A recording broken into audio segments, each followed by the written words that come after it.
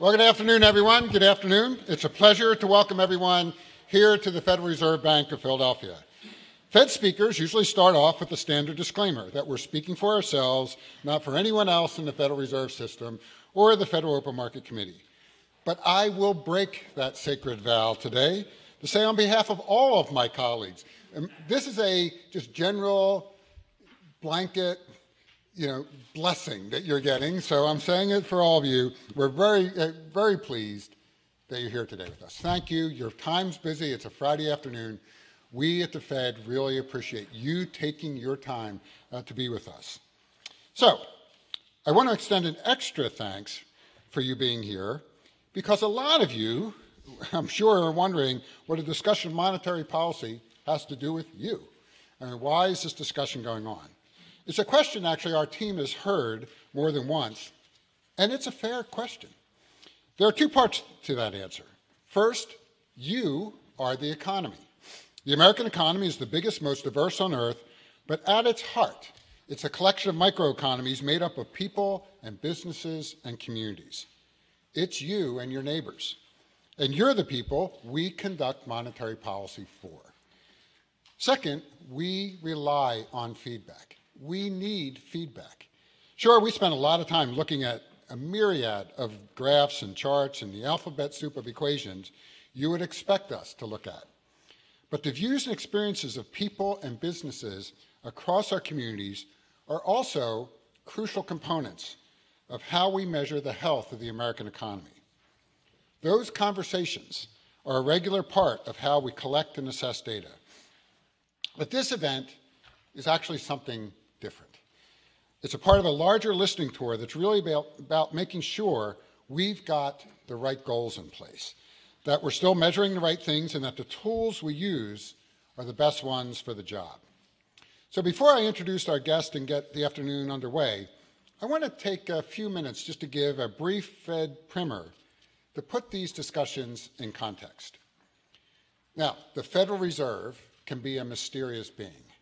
It's a complex system used to doing its job out of the limelight, and it's not just the average person on the street who would struggle to explain our various functions. Now, when I first joined the Philadelphia Fed's Board of Directors, I was honestly surprised by how much about the Federal Reserve I did not know. So the Fed 101 is not just because I think anyone here is lacking in general knowledge. It's because I know from experience how difficult it is to understand this place. So, first, the structure. At the center is the Board of Governors in Washington, D.C., which is what most people think of when they hear the phrase the Fed. The board has 7 governor seats, including Vice Chair Clarida, who joins us today and who is really the driving force behind this listening tour that we're undertaking. But there are also 12 district banks around the country, including the one we're in today, each an independent entity with its own president and board of directors. The governors and the presidents come together every 6 weeks or so in D.C. for a meeting of the Federal Open Market Committee, or FOMC, to discuss and vote on monetary policy. The governors and the president of the New York Fed are all permanent voters, while the rest of us rotate into position every few years. My first term was in 2017, and I'll be back in the saddle next year. One of the things that surprised me the most about the FOMC, my very first meeting at the FOMC, is you honestly can't tell who's a voter in a meeting until the last 30 seconds. And this is the last 30 seconds of a 2-day meeting. Everyone at the table is equally involved in the discussions. That's an important detail, and it goes back to the way we're organized. The Fed's structure is absolutely an outlier. You don't see this in other countries, and it's something I think is uniquely American, a decentralized central bank. I also think it's the key ingredient in making the best possible policy for the United States. First and foremost, it gives us vastly different views because we're out there with vastly different communities, and those voices that we hear have a seat at the table every single meeting. We're making monetary policy on a national level, and the size and scope of the U.S. economy can actually flatten the peaks and valleys we see in different areas. Seattle's economic reality is vastly different than, say, Camden's. And the Fed's unique structure makes sure that we consider both. Our structure also helps us guard against groupthink. There's an added richness to the discussions because people around the tables have different backgrounds, different ways of looking at data, and different priorities in economic outcomes. Now, it is absolutely true that we could be more diverse, and that is something we're working on. But even in our present state, there's a multitude of opinions, and the wants and needs of an incredibly varied country are represented, and that's a good thing. Having a federated system also adds to our overall independence. Now, while the Fed was created by and is answerable to Congress, we are an independent entity, which shields us from political pressure. I think that's crucial to making good decisions. Monetary policy takes a while to work, sometimes a long time to work, those lags. But being free from outside influence allows us to make thoughtful, data-driven decisions about the medium term. So that's the form. What about the function? The Fed is, of course, the nation's central bank. We also regulate banks, process payments, conduct economic research, and work within our districts to help strengthen local communities' economies. Different banks also specialize in particular research areas. For example, Dallas has an expertise in energy, while New York is the go-to for financial markets. Here in Philadelphia, our focus has been and still is consumer credit. And the subject that we're here to discuss today, we set monetary policy to meet the goals laid out for us by Congress. And they're the dual mandate, the two goals, maximum employment and price stability. Now, what are those? In their simplest terms, with apologies to economists in the room who do not, and I repeat, do not enjoy reducing things to their simplest terms, maximum employment means that if you're looking for a job, you can find one relatively easily. Now, that comes with some caveats, of course, including that it doesn't necessarily mean the job you get will be the job you wanted. Price stability is low and stable inflation, enough for prices to grow at a healthy pace without devaluing the money in your bank account. And our current target for that is 2%. When we talk about monetary policy, it's worth outlining not just what we can do, but I think it's also important to outline what we can't do. Monetary policy is not all-powerful. It's a relatively limited set of fairly blunt tools, and it has a pretty narrow scope. In normal times, monetary policy is mostly raising and lowering interest rates, or keeping them the same. In extraordinary times, we may use tools like quantitative easing or forward guidance, which is just policy speak for telling people what to expect. But the majority of what we do is the somewhat boring business of keeping rates at a level that encourages a healthy economy and helps us meet our dual mandate. I'm often asked about aspects of the American economy that affect our work, but we don't have a lot of control over many of those things. Fiscal policy, for instance, which deals with debts, deficits, and taxes, or things that take legislative action, like investments to encourage growth or programs to spur job creation and workforce development. Our job at the Fed is not those things. Our job is to create the conditions for a healthy economy to thrive. We till the land and make the soil fertile, if you will. But the actual thriving part of the economy, planting the seeds and tending the crops, takes fiscal and other policies. So if it's limited, why are we here today? Why are we having this conversation? Because those grounding conditions, maximum employment and price stability, are crucial. And we want to make sure our targets, processes, and tools are still the right ones. We want to be sure we're thinking about policy the right way. Part of coming to that conclusion is hearing from you. How you're experiencing the job market, how you're feeling about inflation, what challenges you're seeing in your communities. Because again, we're not the economy, you are. You're the reason we make policy in the first place. So again, thank you so much for being here, and it's now my privilege to turn the podium over to Vice Chair Richard Clarida.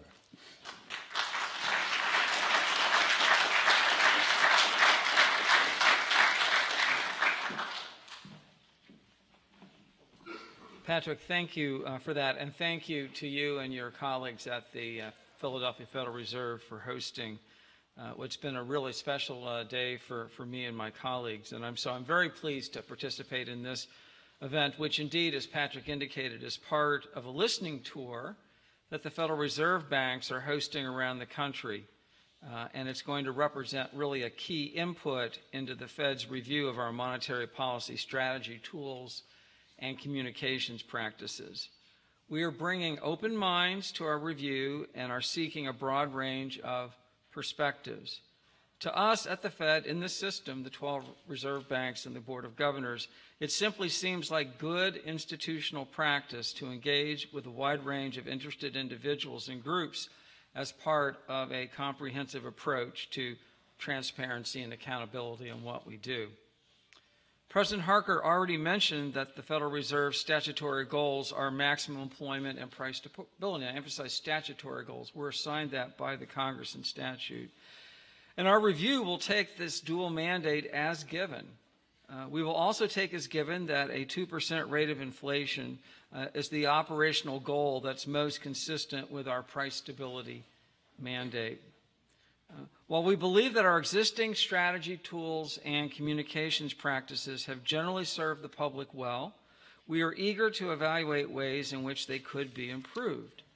That said, based upon the experience of some other central banks that have undertaken similar reviews over the years, our review is more likely to produce an evolution and not a revolution in the way that we conduct monetary policy.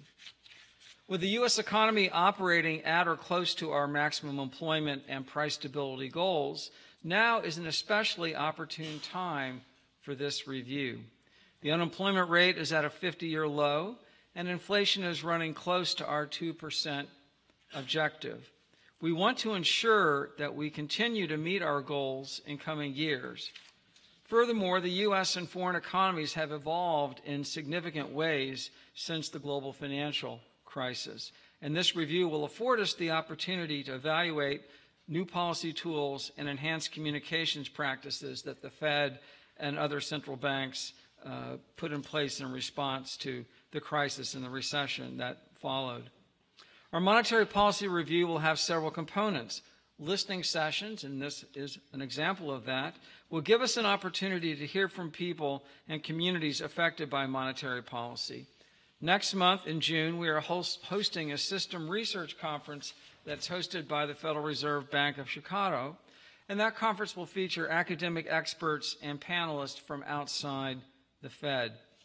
Building on the perspectives that we hear and on staff analysis, the Federal Open Market Committee, comprised of the 12 reserve banks and the governors, will perform its own assessment of how it conducts monetary policy beginning around the middle of this year.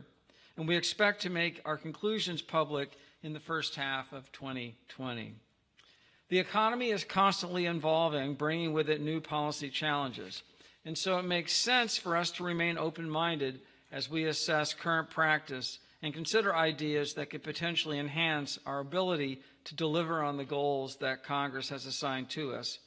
For this reason, my colleagues and I do not want to preempt or to predict our ultimate findings.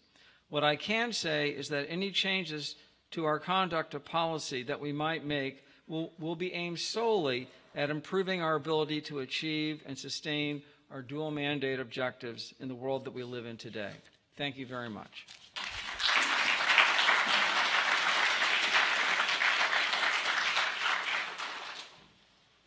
I'm going to invite our first panelists up.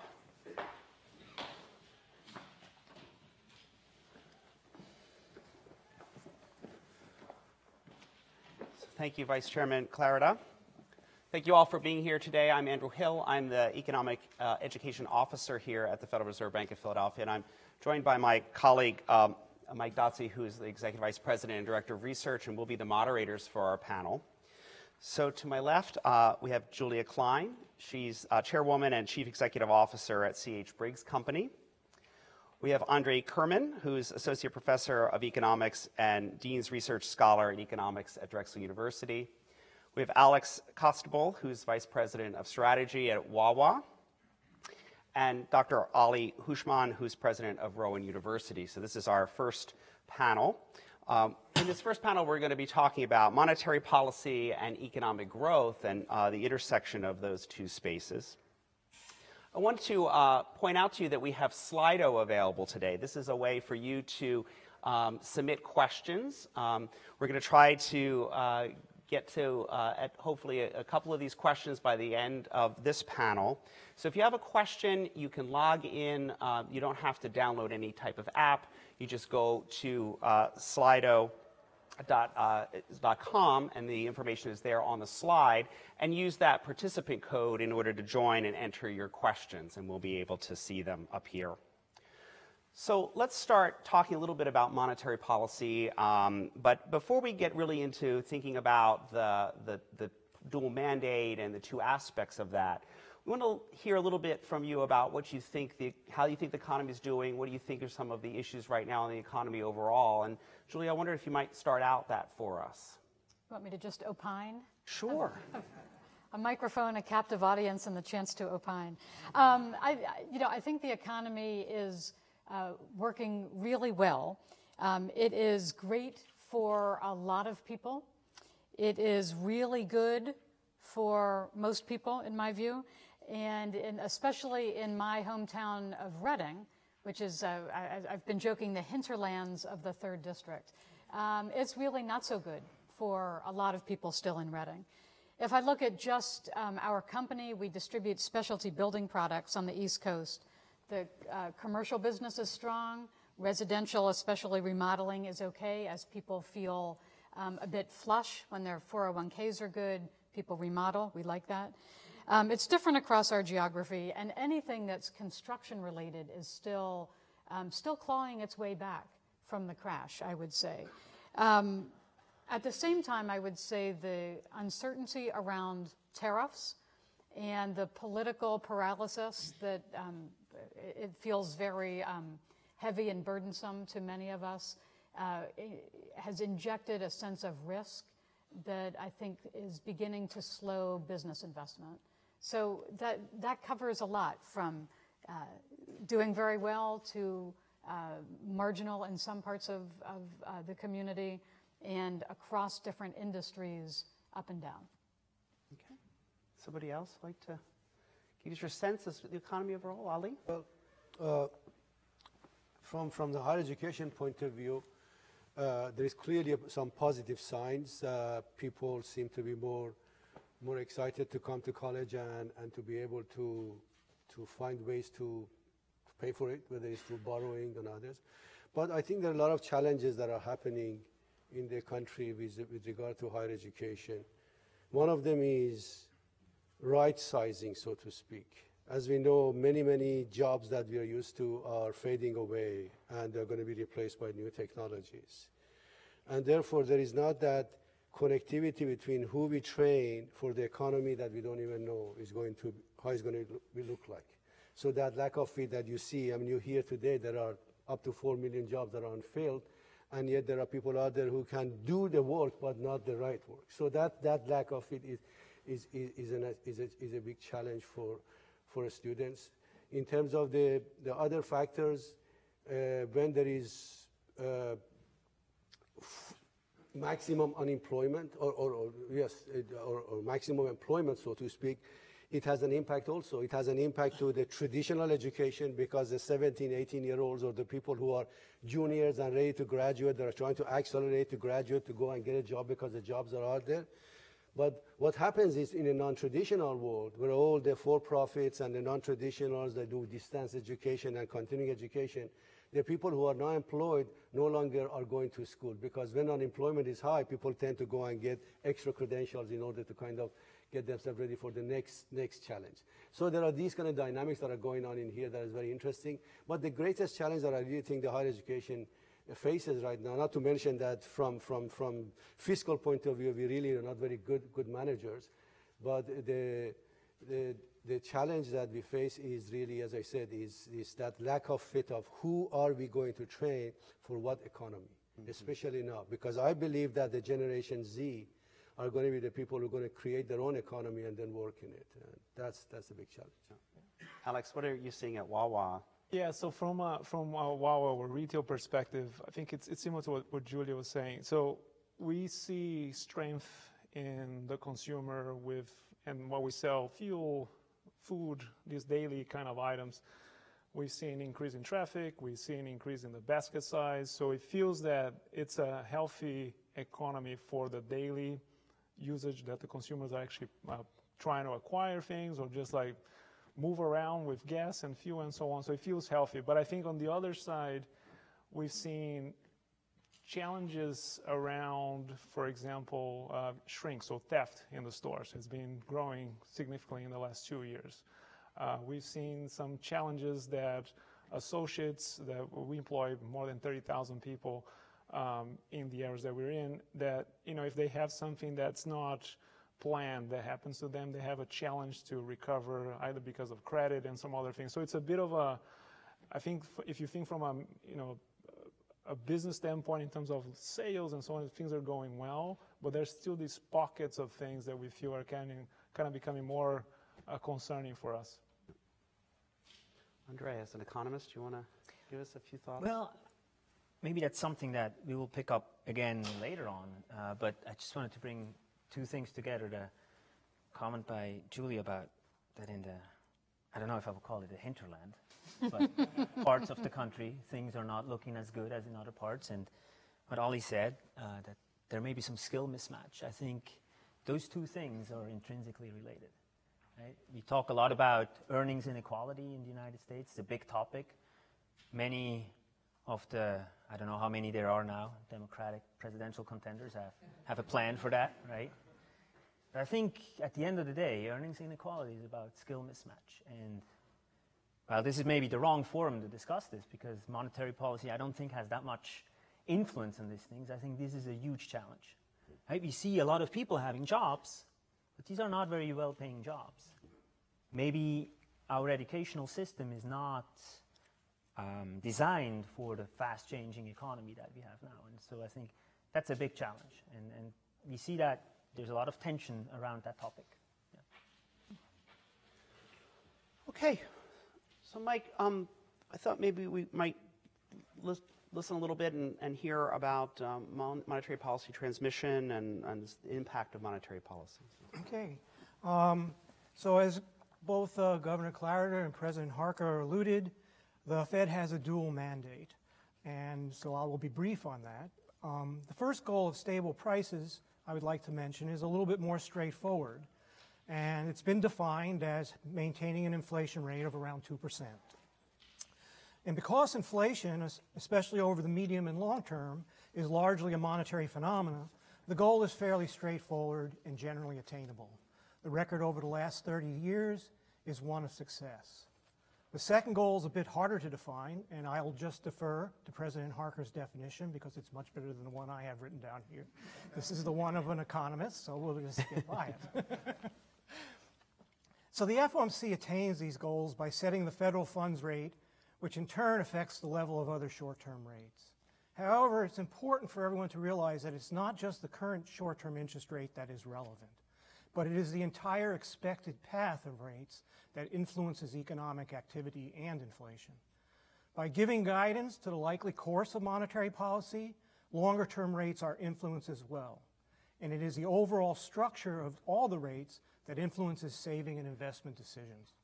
For example, if the FOMC lowers rates, sends signals it's in an easing cycle, mortgage rates and other lending rates will fall, implying that households will find it advantageous to borrow more and consume more, because the amount they have to repay on any loan is reduced. Economic activity will strengthen, unemployment rates will decline, and inflation will generally pick up. But it's important also to understand that the FOMC is not trying to manipulate the economy, but respond to fundamental economic circumstances. If the FOMC tried to manipulate the unemployment rate to a rate lower that is consistent with fundamental economic forces, it could do so for a time, but eventually all that would ensue is higher inflation with little or no effect on unemployment. That type of policy was experimented with in the 1970s. And initially, there was a short-term boost to economic activity. But rather soon afterward, inflation accelerated, eventually reaching double-digit rates, and the economy tanked. The outcome was termed stagflation, and it is something the FOMC does not want to repeat. So with that, let me turn to Andre and try to get some of his views on how important these two statutory goals are. And is one more important, do you think, than the other? No, thanks, Mike. Well, I think both maximum employment and price stability are very important goals. I think they're both signs of a well-functioning economy at the end of the day. Whether one is more important than the other is a really hard question. One that, entire central bank departments grapple with, and academics more generally. I think it depends a lot on what you believe the costs are from deviating from each of these two goals. Now, that being said, and I guess I put a little bit my hat of a macroeconomist or economic historian in that case on, the inflation experience of the 1970s and 80s that you alluded to, where I was barely alive, but still I can at least look at the data and read about it. I think it has taught us that the Fed's credibility for maintaining low and stable inflation that we have today, that was a hard-earned price. We commonly think that it came at the price of a pretty deep recession in the early 80s. And at the same time, however, it was something that has had large and long-term benefits. And so my inclination is to say that when in doubt, this is maybe the more important goal to maintain its credibility as a guarantor of price stability.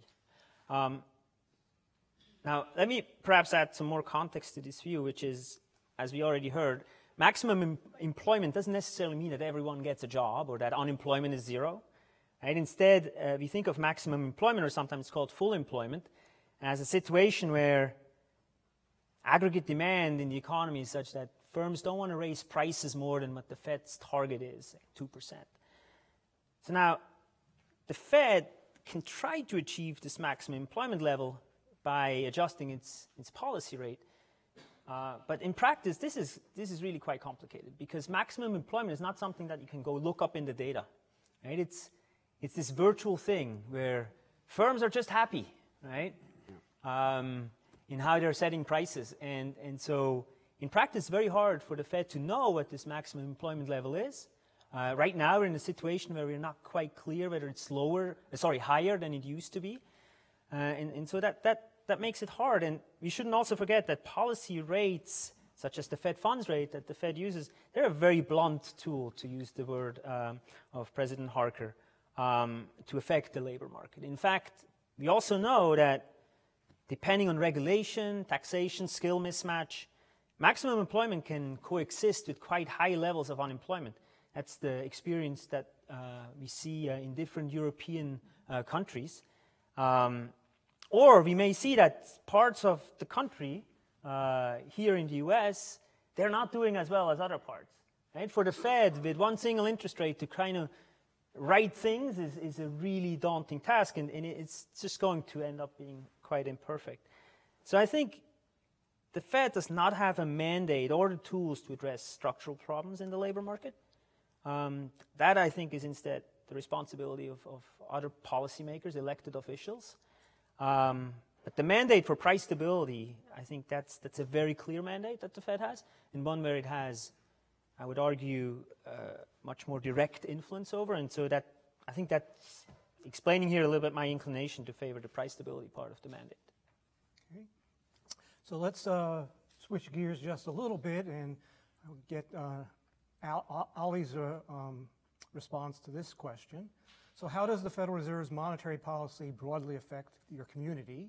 For example, with respect to housing or access to credit, to small business, community banks. We have an effect that goes a long way, but these things are very heterogeneous, and I'd like to know your opinion. Well, let's start at the fundamental level, at the universal level. I think the price stability is important. It turns out that higher education leaders tend to focus on the revenue side of the ledger and never are disciplined enough to look at the expense side of the ledger. So if the price goes up, what do? They either extend their hands to donors if they're a private school, or to the state if they're a public school, as well as to the students. All of which is basically somebody else pays for their largesse, because I remember when the inflation was 3 or 4%, we were increasing the tuition at 8%. And nobody can justify why that is the case. So that issue is very, very important. On the other hand, also think about, for example, price stability. If it impacts the inflation, you want to borrow to build a building, and all of these things, you pay the debt service. Where does that come from? Again, from a state if you're a public institution, and tuition and fees from students. All of it ultimately goes back to the cost of the education. That really is a very, very dangerous situation because the magnitude of debt is too much. People are questioning the whole value of education as an investment for their kids. People are looking for the kind of skills that gives them a job that is reasonably well paid. So all of these are directly impacting what at least our industry in a very, very big way. Does anybody else want to chime in?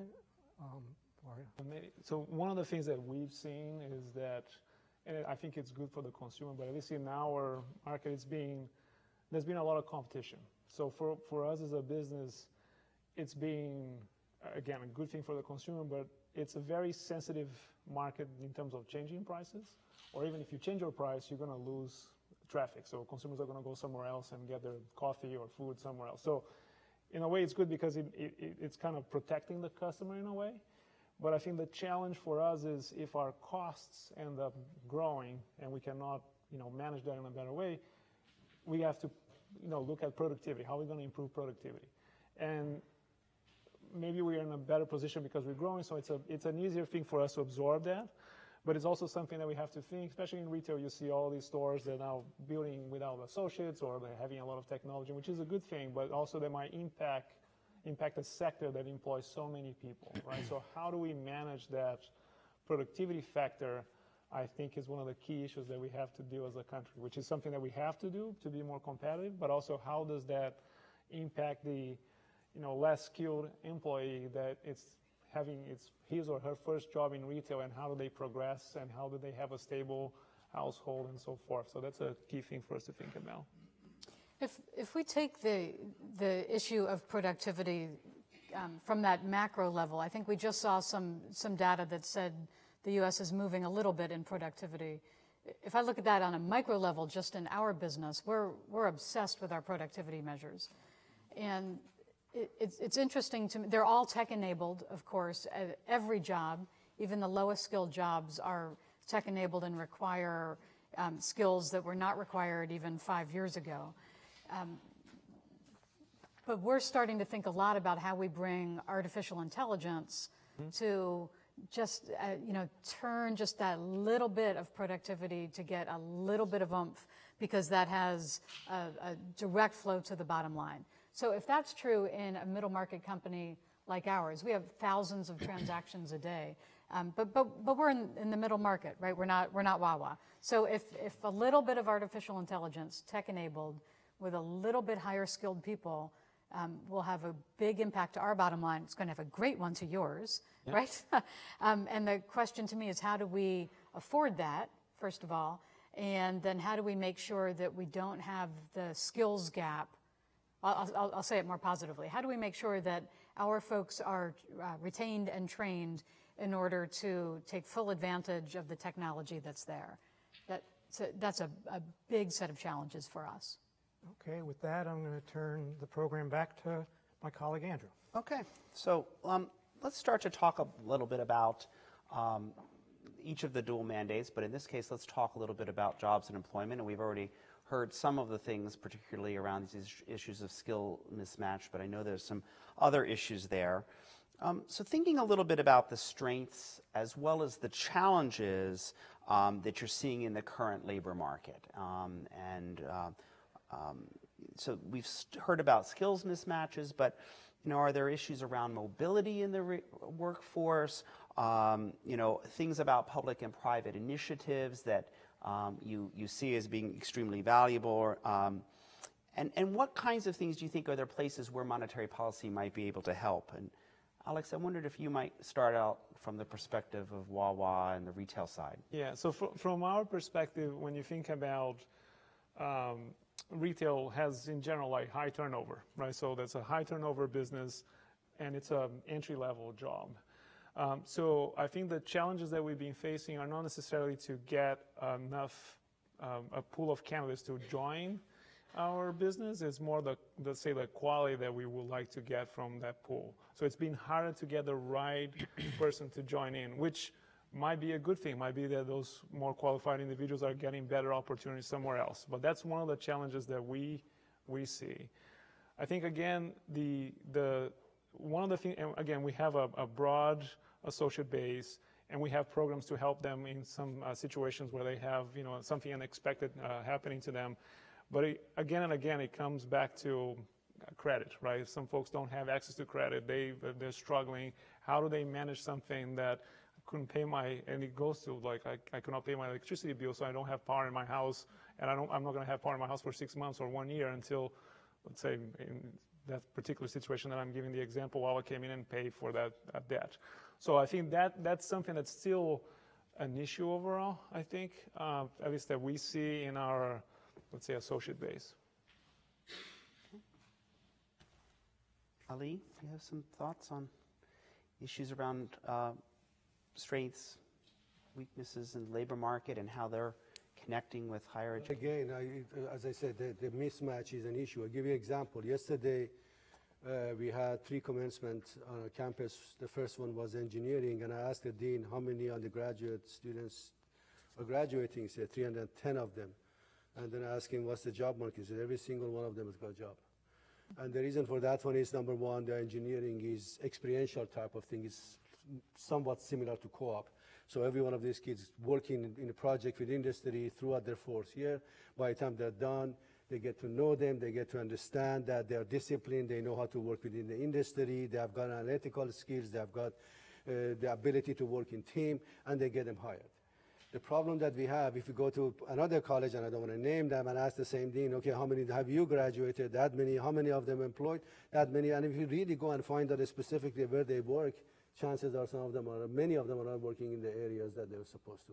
That's one big issue that we have. Of course, we have other social issues and technology, and patience is out of the window, and kids, everybody wants everything now. And that's another issue that we have. The greatest challenge right now higher education in this country has, that every single kid, most of the kids that are coming to campus, they have mental issues. Health problems. Right? This is really putting tremendous amount of pressure on us. I'll give you, in 5 years, we had 5 counselors, we had to increase that to 15, we still have waiting list. And this is a serious issue because the technology has made these kids who want everything now, and when they don't get it, they don't know how to deal with it, they don't know how to deal with defeat, they don't know how to deal with challenge. So I am not sure if, as our current system, we are preparing our kids for the economy of today in terms of the skills as well as other capabilities that can make them become functional and capable. I'd like to give a very specific example of this skills mismatch, if I could. At C.H. Briggs, where we distribute specialty building products to small manufacturers on trucks. Everything goes on a truck. And I'm sure everybody's read about the real difficulty in finding truck drivers. So we have a terrific group of probably 50 highly skilled truck drivers, and they're all getting old. They're all getting ready to retire. So how do we replace them? Because we're waiting for autonomous vehicles, right? But while we're waiting, things still need to be delivered, and trucks don't unload themselves, right? So we've got a retiring group, not enough people coming in, a job that requires a certain level of customer service talent that not everybody can do. It's very hard to hire people who can pass a drug test. And in the meantime, we're waiting for autonomous vehicles. There's a mismatch in skill and a mismatch in time. And the monetary policy, as President Harker said, it's a blunt instrument, but we need to be able to make sure that there are skilled folks who have decent credit, who can get hired, who are trained and going to school in the right amount of time. And to me, that it's an enormous disconnect. This happens to be the biggest one at C.H. Briggs. All of my fellow distribution entrepreneurs are all having the same problem, and nobody's coming up because autonomous vehicles are going to make all of that non-existent, theoretically, at some point. That to me is a very, wages cannot, at least in our company, wages can't rise high enough, fast enough for us to replace our retiring crew. Big challenge. Thoughts on the labor market, Andre? Yeah, again, I'll take it more again from a data point of view rather than from a... That's why we're next to each other. No, that's good. It's very complimentary. So I think also the labor market, as we all know, looks in the raw data very good. It's still interesting that when you look at prime age workers, still not quite back to pre-crisis level. So at the same time, unemployment rates are really low. So there's maybe something that we don't quite understand. Why is it that less people answer in our surveys? Oh, I'm looking for a job. Maybe they're thinking that driving an Uber is not not self-employment. Maybe they say, well, I'm not working or something like that. We don't know, right?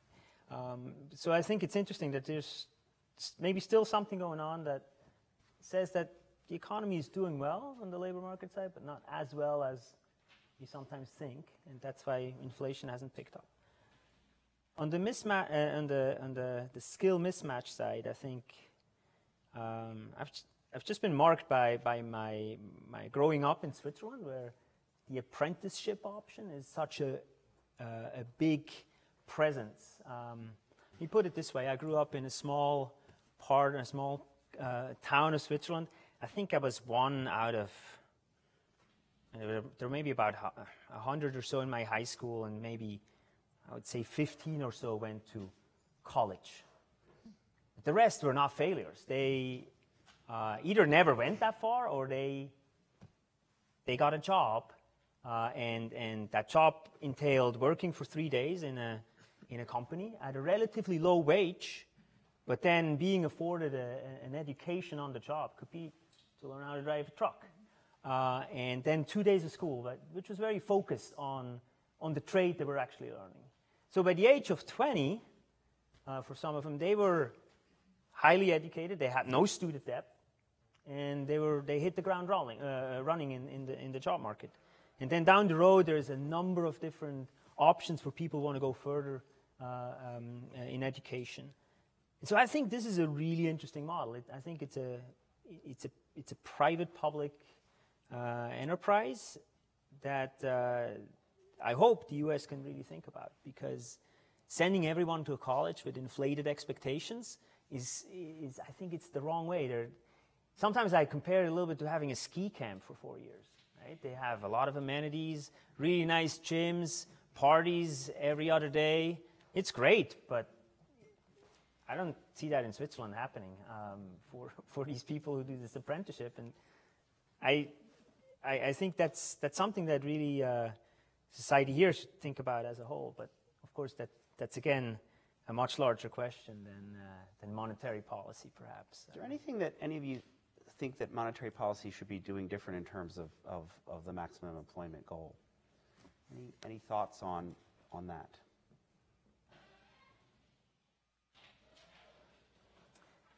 I think, if I may, to the extent that we heard about people not having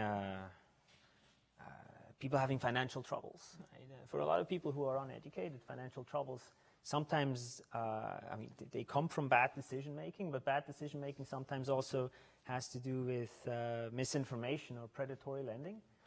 And while it's not entirely in the purview of the Fed, I think these are big issues that I guess where we get closer to lending standards and how financial institutions should behave. And I think we really have to struggle with the question of why is the economic vitality in the country not shared with, in Reading, with the lowest income residents of Reading? But why is that not getting better at the same rate that the rest of Berks County, the rest of Pennsylvania, the rest of the country is experiencing? That to me is the ultimate question, and we need to bring every tool that we have to bring to bear on that question. Yeah, I was going to say something similar. I think the challenge, I think it's the, and with full employment, you might get to that at some point, but it's the wage discussion as well, right? I mean, you might get full employment, but at the rates that people are paid today, you still have all these issues that we've been discussing. So how can you also help move the needle towards a better wage, let's say minimum wage or whatever the wage that we think is the ideal one for someone to have a family, have more comfort and so on. I think that's a challenge that we face in our business as well. We're kind of always debating what can we do better on that. And also the part-time, full-time question that we certainly saw as being a pretty big issue coming out of the financial crisis as well. So this is particularly, I think, important for those of you who are in industry or in business. Are your firms looking at increasing wages, do you think, in the near term? And are there other initiatives that you're doing, in terms of retraining or training employees in order to help with that skills mismatch, and as well as to deal with the fact that we are at a pretty maximum employment situation here, and you're looking for employees and trying to get them tooled up? Julia, did you want to start out on that? Sure. This is the be-all and end-all, I think, because attracting and retaining and growing great people is the key to success at our company. And how to do it, wages is one tool. I tend to think, though, it's a pretty blunt instrument, just like monetary policy. It's not the only thing. So we're focused obsessively on culture, making sure that we're hiring the right folks to start with, that they're a good cultural fit. We've promoted somebody into the C-suite whose job is now CXO. Have you heard of that? CXO. It's in charge of customer and coworker experience. So our CXO ties profit sharing, bonuses, training, everything from to make. If we have happy coworkers, we're going to deliver excellent customer experience. And so we look at those metrics as a way to find the right people to hire, the right people to promote, and to share with whom to share profits.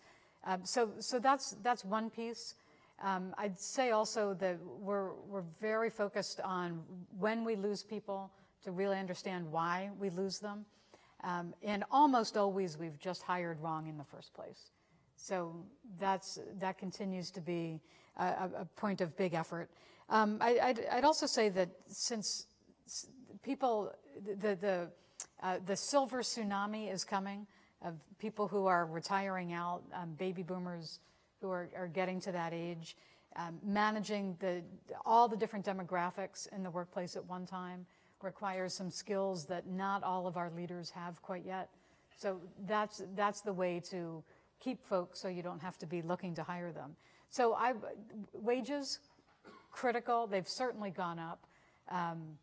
Since we've had a good economy because of good policy, we've got more profits to share. So that's certainly helpful, but it's not the only thing, and I don't even think it's the number one tool that we're using today. Yeah. So at Wawa, and I don't know how much you all know about the structure, but it's a family-owned, associate-owned business. So if you go to a Wawa store, the person that's at the cash register or serving you coffee, they actually own that store or the company. And so we think that that's our secret sauce in a way. I mean, because people are committed to the organization. They really want to build a business and stay with us for the long term. So back to what you were saying, like wages is one component, but our strategy is, of course, to give the best wage that we can, but also to augment that with these other kind of cultural or more ownership perspective that we think it's a more long-lasting strategy and benefit for the associates that we have. So that's one thing. But there being, there are different segments of the population that value that and some that don't, right? So if you have, I have to pay the bill tomorrow, and you're telling me that I'm going to own part of Wawa and it's going to be a benefit for me 5 years from now, I might still go and work somewhere else that's not going to give me any benefit, that the culture might be bad, but I'm going to get an extra $1. So I think that's a bit of the challenge that we were putting part of the population to make these decisions. In retail, we've seen a lot of pressure in terms of wages. There's a lot of discussion. Some players are raising wages and so forth. So it's a thing that we're debating every day. Like what is we believe, that's what have made us successful, we think, in the past and in the present. But is it changing? Do we have to adjust it because of the pressures that especially the younger population are suffering. And also maybe goes back to what Ali was mentioning, this immediate need, or sometimes, of course, people really have pressures and they have to fulfill what they need. How do we manage this more long-term bonding with the organization versus the pay or the wages point? We have problems also in two areas. One of the areas that I'm sure every industry does these days, the network security. If we have clinical practices, we see patients, and protecting that information is becoming a terrifying situation. The amount of millions that we have been putting in this to make sure that we don't get hacked is really a big problem. So no matter how much we pay, we cannot fill these positions. Go way up six-figure, suddenly a person that you have comes in with a new offer. He says, either match me or I'm out, and that's a big problem. The other problem in terms of unemployment is right now higher education is facing another big problem, that the mix of professors that they hire to do the instruction, what portion of them are tenure track, one person are full-time, what persons are adjuncts, and where are you located? Do you have access to all three of them? Is your place attractive enough so that you can get the best and brightest to come and live in your neighborhood? These are the big challenges that we face in our area as well. I would be remiss if I didn't mention the pressure on healthcare costs.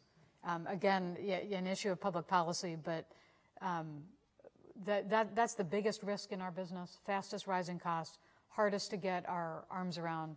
We can do all the work in the world on making sure that we're hiring right, training well, making profits that we can share, rising wages, but we are unable to control those costs, and that becomes more and more frightening every year.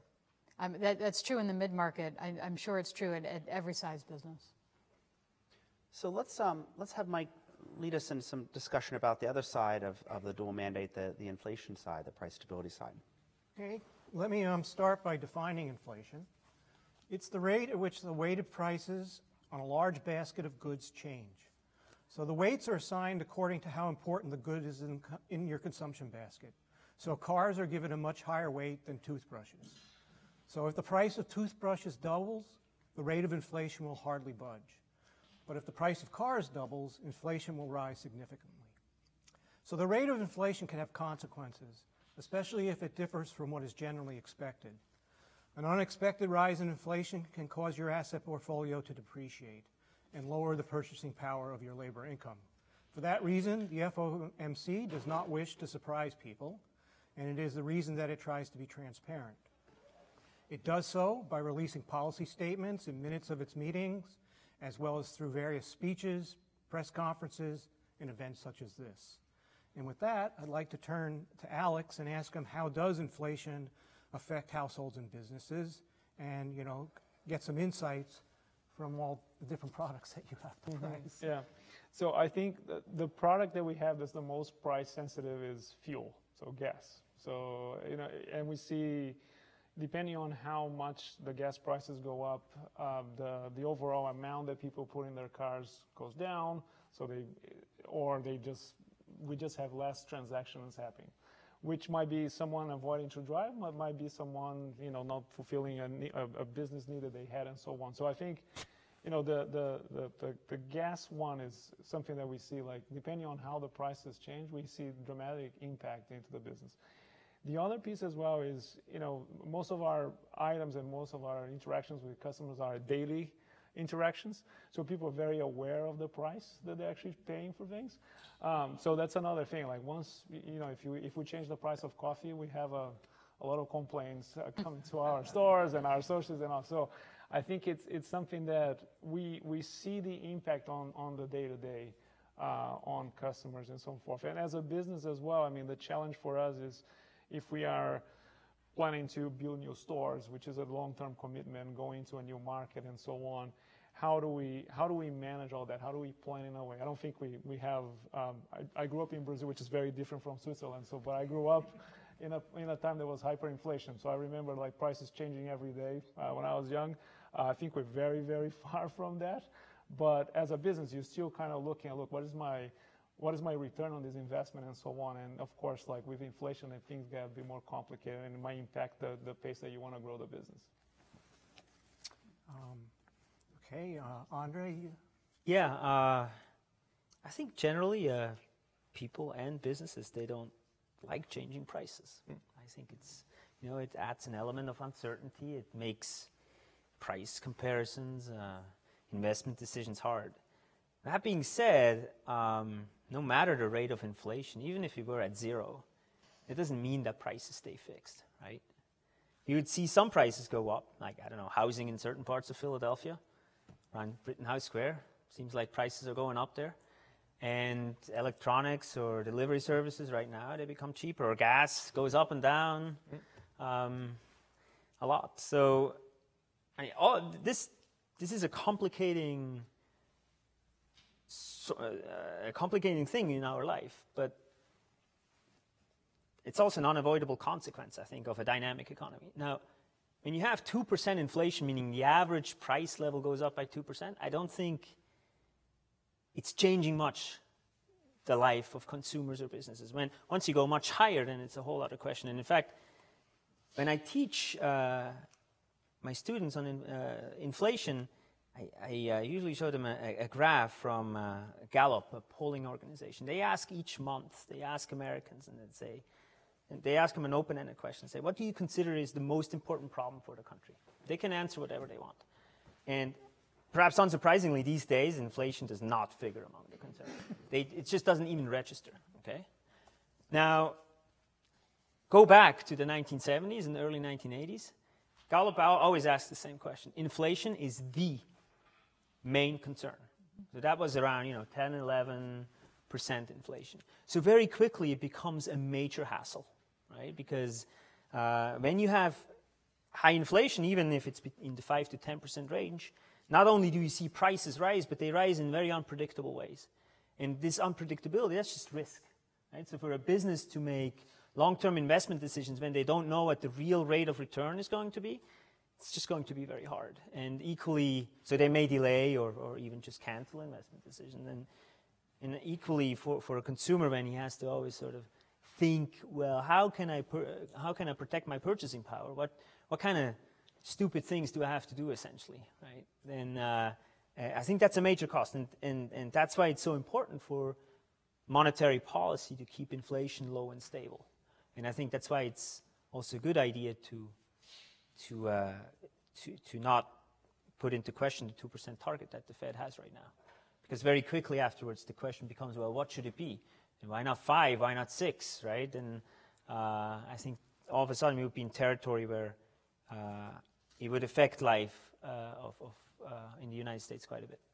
In my world, the internet has really driven price transparency. Mm-hmm. So, and it's broadened the competitive set, and that's kept our ability to raise prices in a pretty narrow band. So I wonder, as compared to the 80s, is it really different this time around? It seems to me that that it is. Sorry, I was gonna say something similar to what you said, which is exactly the same thing. Like when someone is gonna make a decision today to buy gas, right? They can pull a smartphone and see, look, what is the cheapest gas station around me? Or if someone has access to, they want to buy a product at a Home Depot or something, they can just pull an app and see the. So I think that empowerment of the customer has really changed the way, at least how we have to think about our business. And back to your point, how do we adjust prices? Because the price transparency, which is a great thing for the consumer, has really changed, I think, the power dynamic between the business and the consumer. And then it's an interesting thing for us to kind of, how do we manage that, and how do we succeed in a market like that? That's a good point. What we do, in our case, I have made the commitment that the tuition and fees will never increase more than rate of inflation. So obviously the higher it goes, the worse it is for students. So from that point of view, our students are very, very conscious. In fact, every year when the time comes for us to set the tuition, there are a bunch of students who have already done their homework, finding out what is the projected inflation and challenge me. And so it has that impact, and it works well for them to understand that this way. Okay, we have a few minutes to take a couple of questions from the audience. So one of the questions was whether, certainly measuring various macroeconomic variables is an extremely important part of getting the monetary policy right. Do you think there's any of the macroeconomic variables that are out there that we're not measuring well or correctly? Any thoughts on that in terms of inflation, in terms of unemployment, or other variables as well? Could be. Well, a former chairman of the Federal Reserve recently gave a talk in Philadelphia, I think, at the Wharton School.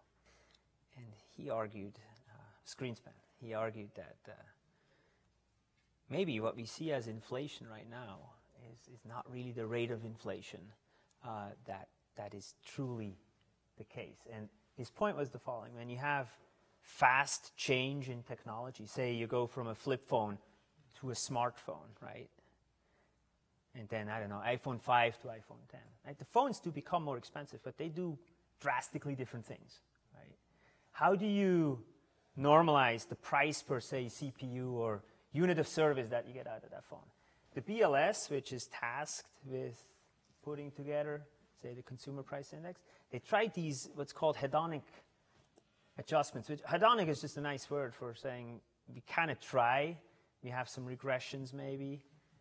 But this is a really, I'm not trying to say they're doing a bad job. It's a really hard job.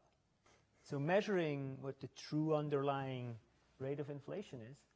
And likewise, in fact, there's the flip side to that. What the rate of productivity growth is in the economy is incredibly hard to do. And I think the best we can do is invest more in these statistical agencies rather than less, in order to get a good picture of what's going on with the U.S. economy. And unfortunately, right now, we don't quite see that trend.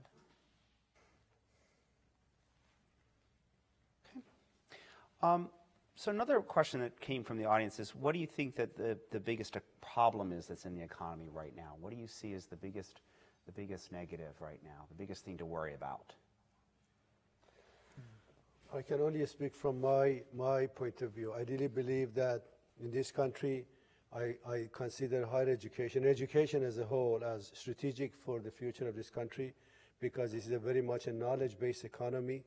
In a democratic system, if you want to create new economies, you need to have a vast number of educated, capable individuals to do so.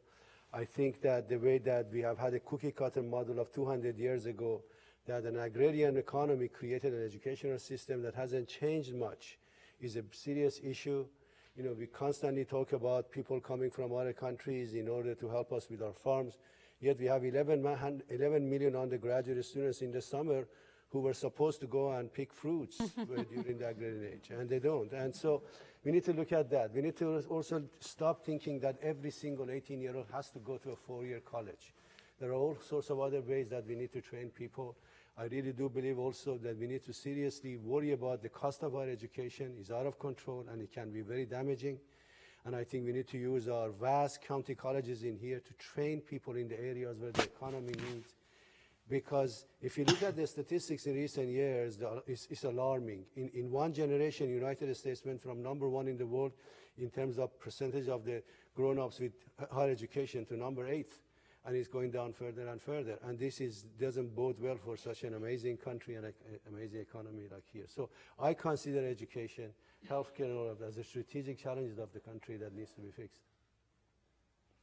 I think how do we share the benefits of the growth of the economy in a better way?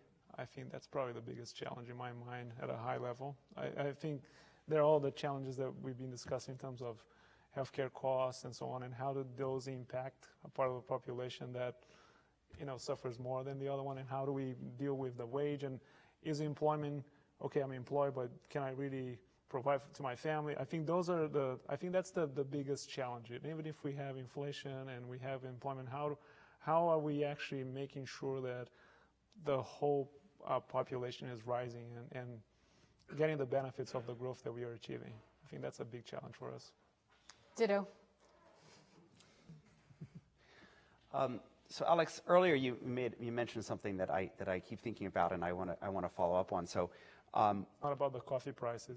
Not about coffee prices, but you mentioned theft in the stores, and one would think that in good economic times that theft would be going down. What seems to be driving that? And that's a great question, and I think we've been having challenges in specific areas of the states that we're present, and I think one of the things that we've been dealing and our associates deal with every day is the opioid crisis. I think that has been a tremendous issue, especially in recent years. And that has a relation, it's not totally because of that, but there's a relationship with theft as well. So that has been a big problem for us, and that has been a serious challenge for us to provide a safe environment for associates, for customers, also to help the individuals that have these issues. But that has been a big problem, and it has been getting worse. Especially like in places like Philadelphia, in the city of Philadelphia, we have more stores now in the city. That has been a challenge that we've seen, unfortunately, growing, getting worse. So one last question, in terms of communication. So the Fed's done a lot in the last 15 years or so in terms of communication. Anything that you think that the Fed should be doing differently in terms of communications to get people to understand about monetary policy or about monetary policy actions? Teach every kid from the age of 1 of financial management. I did not prompt him to say that, so thank you. Yes. I find we've run an open book company for many years. Which means everybody in the business has a responsibility to understand how we make money and what their particular role and line of sight is into how we make money. And I'm continually surprised, although I shouldn't be, that with each new cohort that comes in, each new class, each new demographic, the level of basic financial literacy is nil, nothing. We are starting from scratch, even with relatively highly educated people. Yes. So I'm talking about sales professionals and folks coming into the warehouse. I've learned to never make assumptions about what somebody knows about anything.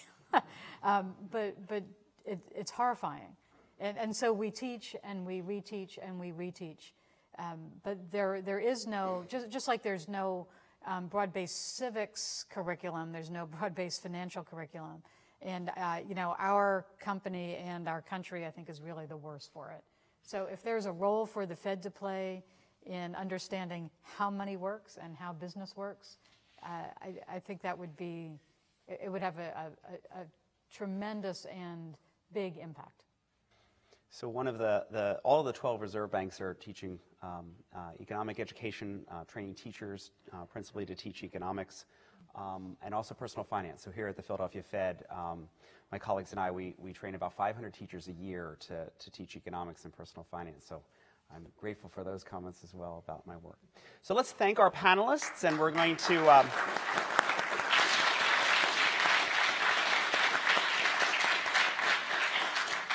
stay in your seats. We're going to do a quick change here. So the panelists, if you'll remember to leave your microphones in your chairs, and you're going to exit the stage towards me, and then our next panel will come up. Got it. Yep. It's in the seat behind you. Just go. I'll get it. Thank you. I projected it was fun. Yeah, it's good. We got it. Thanks. So if you'll step on up and.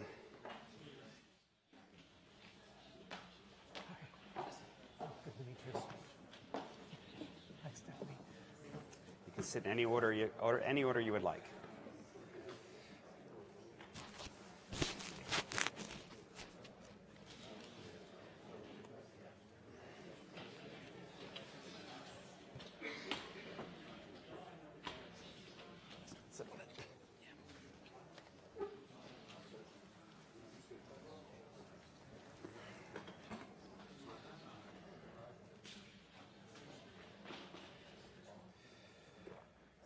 So as they're finishing putting up their mics, I will introduce our panelists.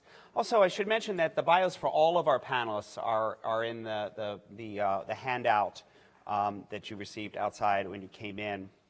I want to thank you for being here with us today. So to my left is Jesse Ergot. He's the president and CEO of NeighborWorks Northeastern Pennsylvania.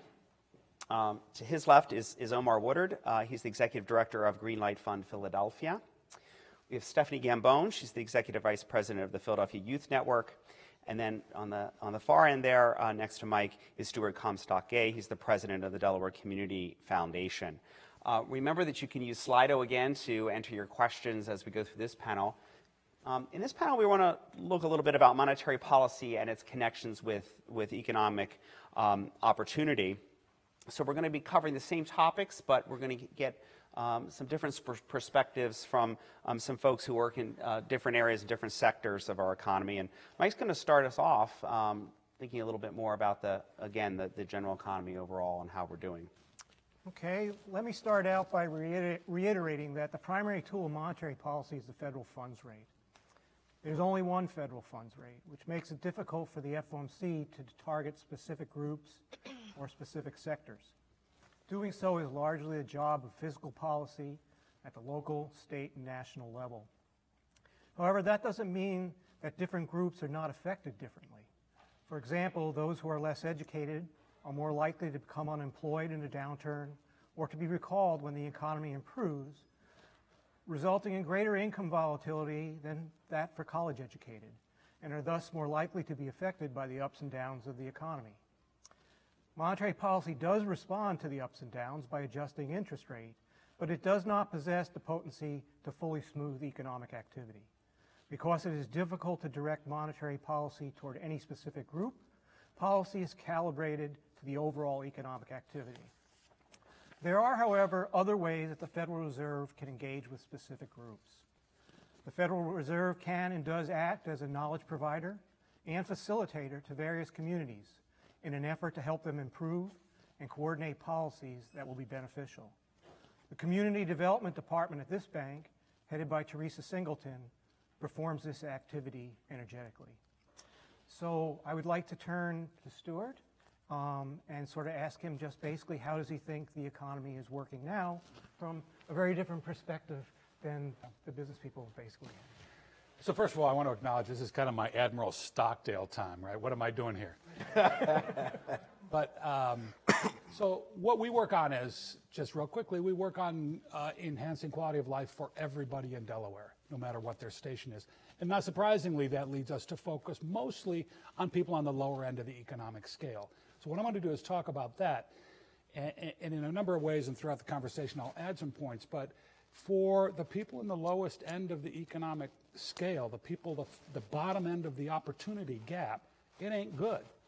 Right? If you go into the east side of Wilmington, or if you go into central Dover, or if you go into Seaford, Delaware, those communities are struggling. They've got empty spaces. They've got high opioid rates as people become more hopeless. They turn to other ways to medicate, right? This is part of what's going on.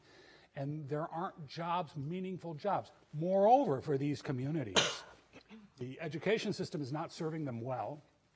And as we know, the biggest problem, the biggest challenge about being poor is that you're poor, right? And everything that happens to you makes it more difficult. And it's not that people are making bad decisions, it's that the stress levels make the chance to make a good decision that much harder. All of us, when we're highly stressed, have a hard time making good decisions. Well, if you're paying 50% or more of your income toward housing, and you may get kicked out and you may get moved to a new place, how do you ever get back on the treadmill towards success? And so for people at the low end, in spite of lots of programs and lots of efforts to do training programs and enhanced education programs and deal with 0 to 5 education and all the things we all do, in spite of that, for many communities that we work with and many of the organizations that serve them, it's not a particularly good time. And the last thing I'll say about that is if we look nationally at what's happening to wealth, and a couple of panelists talked about it prior, so we've got the highest concentration of wealth and the smallest proportion of people since the Gilded Age. And the flattening of the inequality that was going on in the middle of the 20th century has largely disappeared, and we're back here again. And so trying to increase the lower level we're instead increasing the economics or the income and the wealth of the people at the very top, and that is progressively true. And when you have inflation, the impact on low-income people, there's nothing good about inflation in almost any way. For many of us, you say, well, at least our investments are doing a little bit better. But if you don't have any investments and you're working on a cash basis, and if 3/4 of your income is based on your wages and the rest of it is based on benefit programs, income is no good to you no matter how you slice it. And so the sometimes positive impacts of inflation for certain of us have no good benefit to people at the lower end of the spectrum. And so for those communities, it ain't really good. Wonder, Stephanie, if you'd like to contribute? Yeah, and just a quick note about our organization. Our goal is to make sure that young people in Philadelphia have high-quality education and employment opportunities so they can be prepared for life beyond high school for long-term employment. Echo everything that was just said. I actually want to go back to a comment that was made in the previous panel that really stuck with me, and I think it's really related to this particular question. So, Andrew, you asked Alex about, you were surprised about theft given, some of the conversation we had, because the people in Philadelphia are not experiencing that. And by no means am I saying poor people commit crime. Please do not leave with that particular note. But I think it's, part of what, I know my comments will be, and it seems like from the discussion already, is that while we may be seeing the economy, overall being really good, it is absolutely not good for everyone. Philly is the largest poor city of the top 10 cities in the country. And so what individuals are experiencing right here in Philadelphia is not what we're seeing kind of in the headlines in terms of how the economy is. And I think all of us, whether it's in other communities or here locally in Philly, are trying to address those issues. But that's the reality of where we are and how folks on the ground are experiencing it. So the question in the previous panel, I think, is a really good example of that mismatch. Would you like to? Thank you. Thank you for having me here. The Greenlight Fund operates in 8 cities across the country, and in Philadelphia, for the last 6 years, our goal is really to transform the lives of low-income children, youth, and families who live in high-poverty areas. And basically, the way we do that is partner with those communities to identify what's most important to them, and then identify the best-in-class solutions that exist across the country, increasingly globally, and bring that to Philadelphia. So if the question is, what's the economy looking like we have 410,000 people who are considered poor, but 200,000 of them are living on $12,000 a year, right? That's $250 a week. And that number has increased year over year from 2016 to 2017. And the greatest challenge with that is it's been a generation or two of poverty. And so the economy, despite the booms and busts for those of us who are involved deeply, either as investors or what have you, it's been good to us. It's been kind. It hasn't been so kind, but we've come back. And the Fed has played roles in protecting and supporting and trying to get the economy back, and that often benefits those who are highly and deeply invested in the economy.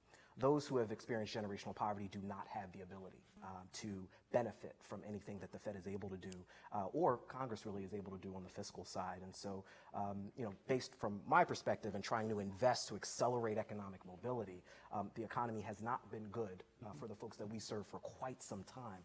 And excited to share a little bit more about that and perhaps some of the Fed's roles through monetary policy and through convening and data to address some of those issues. Thank you. So our organization in northeastern Pennsylvania, we focus on the concept of home. We like to look at home ownership as a true tool for people to build their own financial sustainability.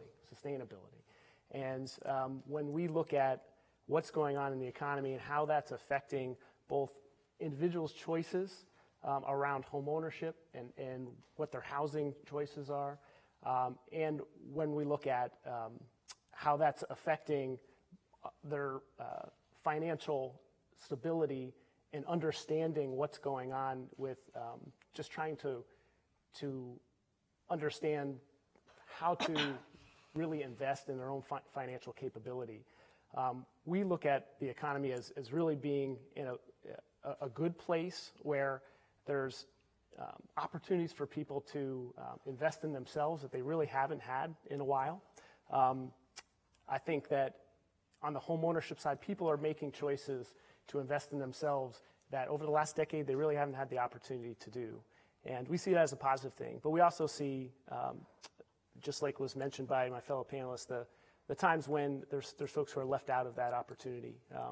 We have an aging population in northeastern Pennsylvania, and there's a lot of seniors who really don't benefit from the economic growth that we've seen, from the stability that we've seen in the economy that's grown over the last couple of years. So there's challenges, but there's positive signs that people are taking advantage of. So let's think a little bit about that transmission of the Fed's monetary policy, which then affects inflation, affects the unemployment rate, and thinking about how monetary policy is then transmitted into people in your community. We've already started that discussion, but thinking about housing issues, access to credit, we've talked a little bit already, but saving, people that are savers, retirees that are living on fixed income, small business, community banks, et cetera, in your area. So thinking along that, Jesse, maybe you start us out thinking about how monetary policy impacts the community where you are and all those different segments of the community and in your area. Sure. So I don't have a background as an economist, but when I think of the monetary policy and try to kind of narrow it down to what that means to the people we serve and the businesses that we interact with and the community banks that we work with, I think it comes down to the concept of confidence. So if the monetary policy is working well, then individuals have confidence in their own financial decisions. Businesses have confidence in the decisions that they're making that are going to grow in the way that they want to grow. So what I would say about northeastern Pennsylvania, Scranton has a self-deprecating joke that says if the world ends, you want to be in Scranton because everything happens 20 years later. So when we think of it in those terms, our confidence in northeastern Pennsylvania is starting to rebound in ways that maybe other communities have already seen a couple years ago. We're seeing more people who are looking to purchase that first home who are holding off for a good while. We're seeing businesses that are accessing business loans. I serve on the board of a local CDFI, small business lender. I would say 3 years ago, we were concerned if we were going to be able to keep operating. Now we can't keep up with the demand. Just 3 years difference. So we're seeing that people have more confidence in what's happening. The hope is obviously that relates to the policies that are being set and how that's trickling down to communities such as ours, but not just communities as a whole. I think individuals. We talk to community bank partners, and they say, you know what, we're really busy on the consumer lending front and car loans, everything else, things that people just weren't purchasing a couple years ago, and credit they weren't accessing. All of a sudden, they're confident enough to do that. So, I see that from a broad sweep, that confidence is something that we're seeing as a direct result, I think, of the changes and the policies that have been made over the last few years. Omar, Stephanie? Thinking a little bit about the two statutory goals of price stability and maximum employment, is there one that you think is more important than the other? Omar, maybe you want to start us out on that? I do, and in all respect to Andre, who we spoke about earlier, and he took a position on price stability. I'm on the maximum employment side, and I'm informed, and I take that position based on the data on the racial wealth gap. And what drives the racial wealth gap is income, and the fact that for the last 50 years we've had crisis-level unemployment in certain demographics. Really, the last 50 years has been characterized by incredibly high unemployment, with times where it was not as high as it could have been. In fact, over the last 3 decades, I think the natural unemployment rate trend is about 6%. Black unemployment didn't get to 6.6% until 3 quarters ago. And so the question then is, what is the role of monetary policy, fiscal policy? What is the obligation to understand, once you disaggregate data, is 10% national unemployment rate the crisis, or is 10% in Asian American communities or Latino communities or African American communities? Does that obligate policymakers to do the kind of broad, robust set of new tools that you did in response to the crisis. So for me, maximum employment is where the focus really could be and should be. For me, it's also around labor force participation in particular, and what is the true rate of unemployment.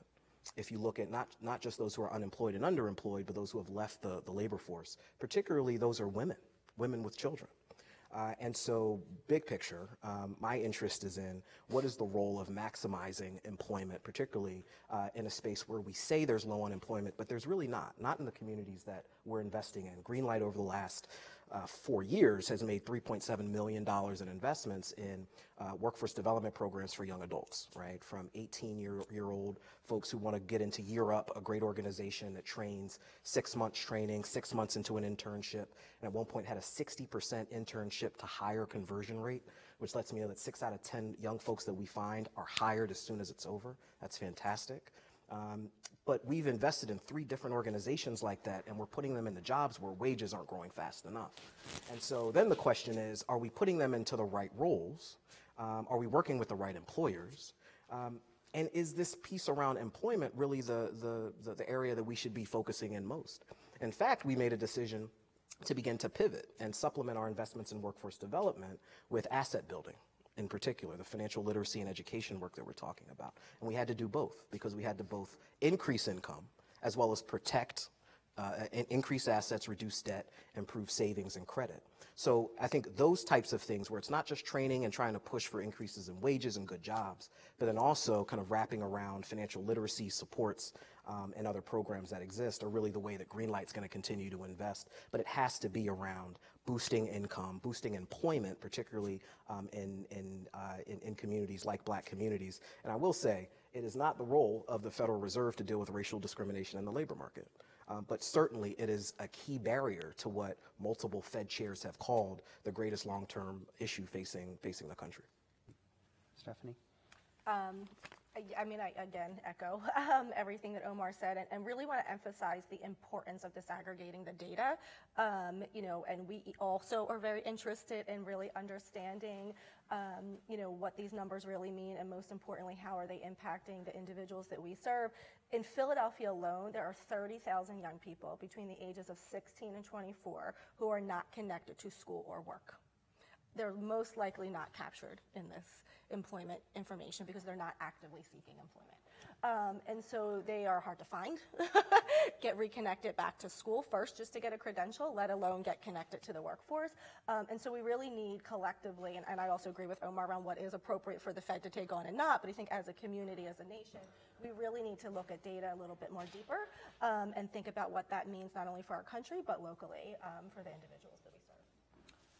Yeah, I think that I'm also on the employment side, and I think one of the questions, though, is, you know, full employment at really low wages kind of just masks part of the problem.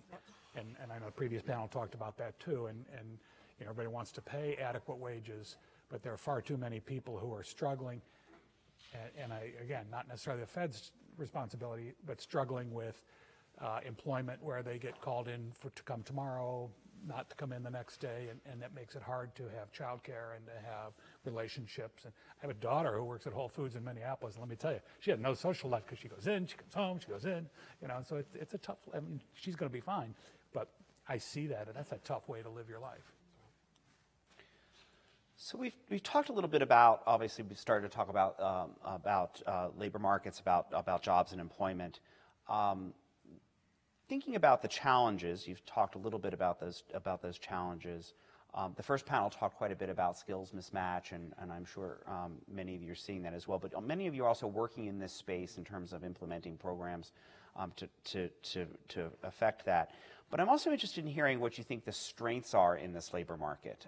What do you think is going well in this labor market, and even for the communities that you're serving? I mean, you work hard to try to fill those gaps where the challenges are, but what are some of the bright spots as well? So Stephanie, you want to start that out for us? Sure, since I've been a little bit doom and gloom in every other comment, I appreciate this. I think there definitely are bright spots, and we've been talking a lot locally, particularly in our organization with partners, around the fact that, employers are looking for talent, so there are jobs that exist.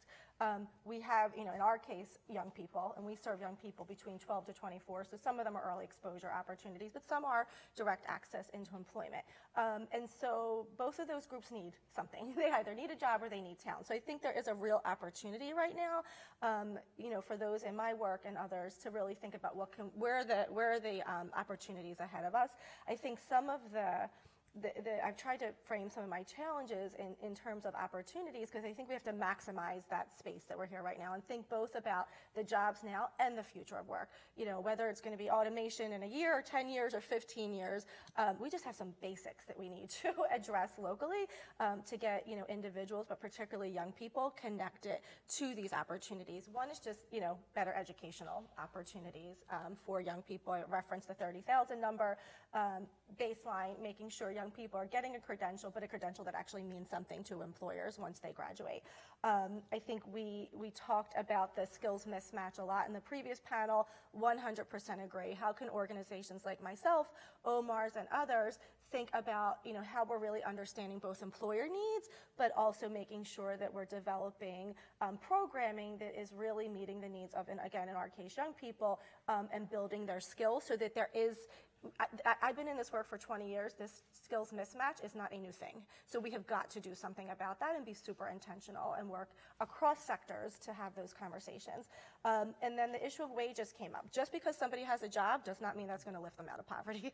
And so we also need to look at how we're addressing the issue of wages as well. And so organizations like ours, our responsibility, and we consider it a responsibility, is to really make sure that we're working with partners and we're working with young people so that we are preparing them for the workforce now and in the future, but also addressing policy issues, systemic issues that are addressing young people's ability to actually be successful and to work, again, across sectors to both meet employer needs and address the needs of young people. So I think, we have an opportunity. I think we're in a good space, but we have to be super intentional about what our next moves are. Yeah, I'll pick up on that. I think there are, in the education system, and I think the move towards social emotional learning in a lot of the K-12 education is acknowledging that the old system of education wasn't preparing young people to come in. I think the number of out-of-school, after-school, weekend school programs that are trying to help young people be better prepared, not always to do a specific job, but to think critically and have general job skills, I think those are really important. I think also Year Up is a fabulous program. There are other programs like that. There are a series of them that we've been working to build in Wilmington with employers saying, the banks saying we need this kind of employee, and the training programs being developed to bring kids who were in parts of town where there aren't jobs, getting them trained for that. I think the colleges, particularly down our way, and it would be true up here too, Wilmington University and the community college in Delaware, really designing programs to serve current needs. I think that's a nice positive development in the education system. So there are things, and I see it mostly around education. Finding the people and getting them enough supports to participate is sometimes a real challenge. But the programs are starting to be there and people are recognizing we have to do this differently. Agreed. So there certainly are implications for low-income communities around both high and low unemployment, and I wondered if you might share some thoughts about that as well. Stuart, do you have some thoughts? Well, I mean, high unemployment, it's kind of obvious, right? That there's fewer dollars in the community. And I think about not only fewer jobs in the community, but higher demands on the service systems and higher demands on the nonprofit organizations, and nonprofit organizations needing to raise more money to provide the services, and the government not necessarily stepping up to fill the gap that it once filled. Those dollars are not what they once. So the stresses in the community and the way the behaviors change in a community that is fully stressed, those are very serious implications. I mean, low unemployment, of course, has great benefits. I think challenges for low-income communities where there hasn't been a tradition of work. You talk to the people at Europe, and they'll say part of what we have to do, we're working with young people who are the first person they know to go to a job. And their job is going to Europe and learning how to go to a job later. But they say they have to learn what it is to get out of the house. And so low unemployment, building communities where people are supported in their work and have a chance to really thrive in the work, that becomes real. We have a system that requires you to have income to live, right? Yeah. And so when someone says I'm unemployed, they don't have a job, but they're going to find ways to find income. Yeah.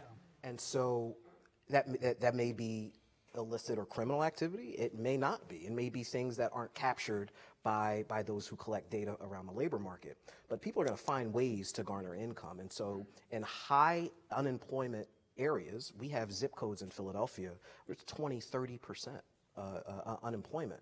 Those folks are doing something to get dollars. And so the question is, do we want to begin to build employment centers and opportunities for employment where those people are and live? Or are we going to expand employment elsewhere and find ways to make sure they can get there? And what I find in a number of organizations like Europe, Genesis Works is another organization that's fantastic. It works for 16 to 18-year-olds in high school. The challenge is the commute. There's a number of Philadelphia, Europe students who live in Philadelphia but commute to Chase Bank in Wilmington. And it's a tremendous cost to them personally as well as to the organization. And so, I think the question around unemployment and high unemployment in areas is that people are going to do something to make money. The question is it something we'd like for them to do? Yeah. And the answer is probably not. Yeah, and in northeastern Pennsylvania, historic low unemployment rate now, just like across the country. The challenge is, the types of jobs, and it's nuanced. We're a post-industrial area. Manufacturing jobs were what sustained generations of families, being replaced by a lot of distribution center type jobs. So there's new jobs coming in.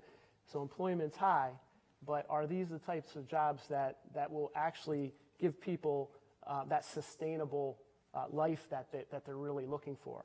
Especially, and I think, for us, we connect it as we do train first-time home buyers, we do financial coaching, but we also work with the other side of the populations I mentioned, seniors. We look at these issues of educational debt that people are coming out of higher education with. I just saw a report in our local business journal that said, Pennsylvania residents have the highest level of educational debt in the country. And so, that person who was going to purchase a home because they got their first job, they're kind of going along this path that society has for them, and they're trying to get that leg up. Instead of doing that 28, 29, it's now 32, 33, and it's just more difficult for people to take those steps along because of the debt that's there, and the employment that's available to them is just not the same kind of. There's not the same kind of wages involved as there were in the past. I think the one good side to that is some of the employment that we've seen. It's in a sense easier to train people with technology and other things than maybe it has been in the past for some of the types of jobs, and gives them some opportunity for faster advancement. But there's challenges on the front end of that process as well. Can I just quickly add on the high unemployment space, just to add to what my colleague said. One is around just the opportunity to continue to develop skills while you're in the workplace. And the second piece is lack of access to networks and social capital, maybe different kinds of opportunities. But as we think about, what we want for, again, in our case, young people, but individuals, you're missing that when you're not kind of connected to the labor force in that way. And then on the low unemployment side, really a kind of a call to action to employers to really use this as an opportunity for upskilling and advancement opportunities, because again, just simple access into the workforce, we can't stop there. And so how do we use the times of opportunity to really think about how we're moving individuals kind of through opportunities, whether it's within companies or elsewhere, how we use higher ed, et cetera, and really just maximize that space in front of us. Forgive me for speaking twice in this round, but I want to pick up on something. One is the transportation point. And we've been talking mostly about urban and Scranton, which is ex-urban. I'm not quite sure, small urban. But the rural complication, there's a real serious one too. So in Delaware, the beach communities are increasingly well off. The housing is expensive. The service employees are all living in the central part or the western part of the county, and there's no meaningful way to get over there. The bus lines aren't very frequent, and when it's not summer, they don't go at all. And so how you get people from one place to the other is a serious question, and Sussex County is trying to figure that out. But that's a hard thing and a hard nut to crack, and it has to do with housing and the cost of housing in these places. The other thing is the challenge of people in communities where there's little or no employment who do get a job and make it leaving. And so, you know, in the toughest zip code, people say, okay, I was there, but I can't take all those steps up. Because if I do, I start to not be of my community anymore, so I'm going to the better community, and that's a perfectly natural thing. We need to do something for the communities while we're at it. Again, not necessarily Fed policies, I get that, but these are the implications of all of these. So this is the hard question in this space, which is, do you think there's anything that the Fed can do to help with monetary policy or other policies that we do have control over in this space? Definitely a hard question, but any thoughts on that? I want to say one thing that I can't remember which Fed office it was, whether it was Boston, it might have been, I'm not sure where, did a big report on 0 to 5 education some years ago. That was a very influential report. And the fact, I remember I was working in Vermont at the time, and when that report came out, like, everybody was saying, look at this. Even the Fed talks about 0 to 5 education. And now when I talk to anybody across the political spectrum about 0 to 5, everybody gets it, right? And let's call it 10 years ago, people didn't believe that. It was more of a partisan thing. It ain't partisan anymore. So that was a very influential thing the Fed did. And whether there are other areas where that kind of study and deep, moderated analysis can change something, I'm not sure what it is, but that could matter. Yeah, I echo that, and I think that the ability to, and Teresa and her team, their agenda around, sharing data, talking about these issues in the community, getting employers at the table. I think, when you say, oh yeah, the Fed is actually talking about this as well, that makes a big difference for our work. And so I would say keep doing what folks are doing in that kind of community development space, and the data is super powerful, and then bringing employers to the table to be able to have these conversations it just continues to be valuable to our work in the workforce development space. I think the Fed should get away from thinking about how do we use our dual mandate to accelerate economic mobility. I think the question is, how do you use the footprint of the Fed to anticipate shocks and challenges in different parts of where the Fed works and nationally, right? So a good example would be the piece that the 3rd District did on automation and the future of work. There is so much movement now because there's clarity in the types of jobs that'll go away, the timeline in which they'll do it. And so now workforce development funders are saying, we shouldn't be funding these types of things. We need to be funding these types of things. These are the types of skills. And now employers are saying, yes, this is true. I can get the school district on board, partner with their career technical education piece. So we have a roadmap. So what you all have, what the Fed has, is the ability to look at data nationwide, then break it down to what's specific in place, and then convene around that data to move actors towards action. And the future of work piece, I think, is going to be incredibly useful in Philadelphia and in this district. But I'm certain all of these other places, all the other districts, have unique spaces like that. For consumer credit to be kind of the number one thing that we're known for here is incredibly important. And I think the last thing I'll say there is, I think moving from an income poverty frame to an asset poverty frame would be helpful for the Philadelphia Fed to do, since consumer credit is so interesting. If you think about income poverty, we're at 27% in Philadelphia. Think about asset poverty, a much broader definition of those who, because of a government shutdown, have to go without 2 paychecks. Then that's upward of 50% or 47% of people in Philadelphia who, given their assets, would be considered poor. So I think a shift in knowing that that's a skill set of this area, a shift in thinking about asset poverty and how that impacts not the 400,000 people who are poor, but 900,000 of the 1.6 million who are here, I think would be incredibly helpful and powerful. Okay, Mike, why don't you take us back to inflation again, and we'll talk about the other side. Sure. So inflation can also affect different groups differently. For example, those on a fixed income are particularly vulnerable, especially if their income is inadequately indexed to the inflation rate. Inflation can devalue asset portfolios, and such devaluations are especially hard felt by retirees. So those who have a stable and steady jobs and whose wages rise with inflation are much better insulated from the effects of inflation. And it's sort of the initial deleterious effects that I mentioned and others that are out there. That's one of the reasons one of our dual mandates calls for price stability. So I wanted to start with Omar and ask him, what does he see about in the households and maybe even the businesses that he deals with? How does inflation affect them? If you think about the households that we work with and work to serve, no one's thinking about inflation. They're not thinking about the word inflation. Primarily, they're experiencing, they'll conflate two things. They'll conflate inflation, things are getting more expensive, but they'll look at it through the lens of my wages aren't increasing fast enough. So things are getting more expensive, and how much I'm earning isn't keeping up. And so then there's a question of, well, now I have to borrow. And access to traditional low interest rates is not something they'll have access to, given credit history or lack thereof. And so it then puts you into a place that's really difficult to get out.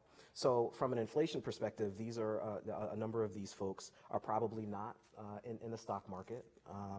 They're not involved, so they don't have a sense of what benefits of having inflation low.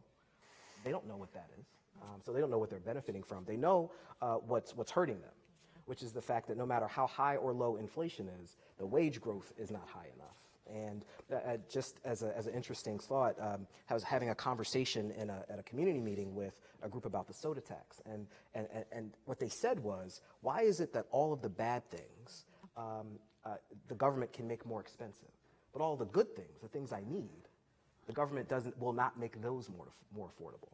And I was trying to, that's fiscal policy. And no one's going to have that conversation. But it's a legitimate question from her perspective, right? Like, you're able to make cigarettes that I smoke more expensive, the soda I drink more expensive, but the bread and the milk and all those other things, they're getting expensive, and it's hard to afford those things. So can you cap that, or can you just make it as more affordable?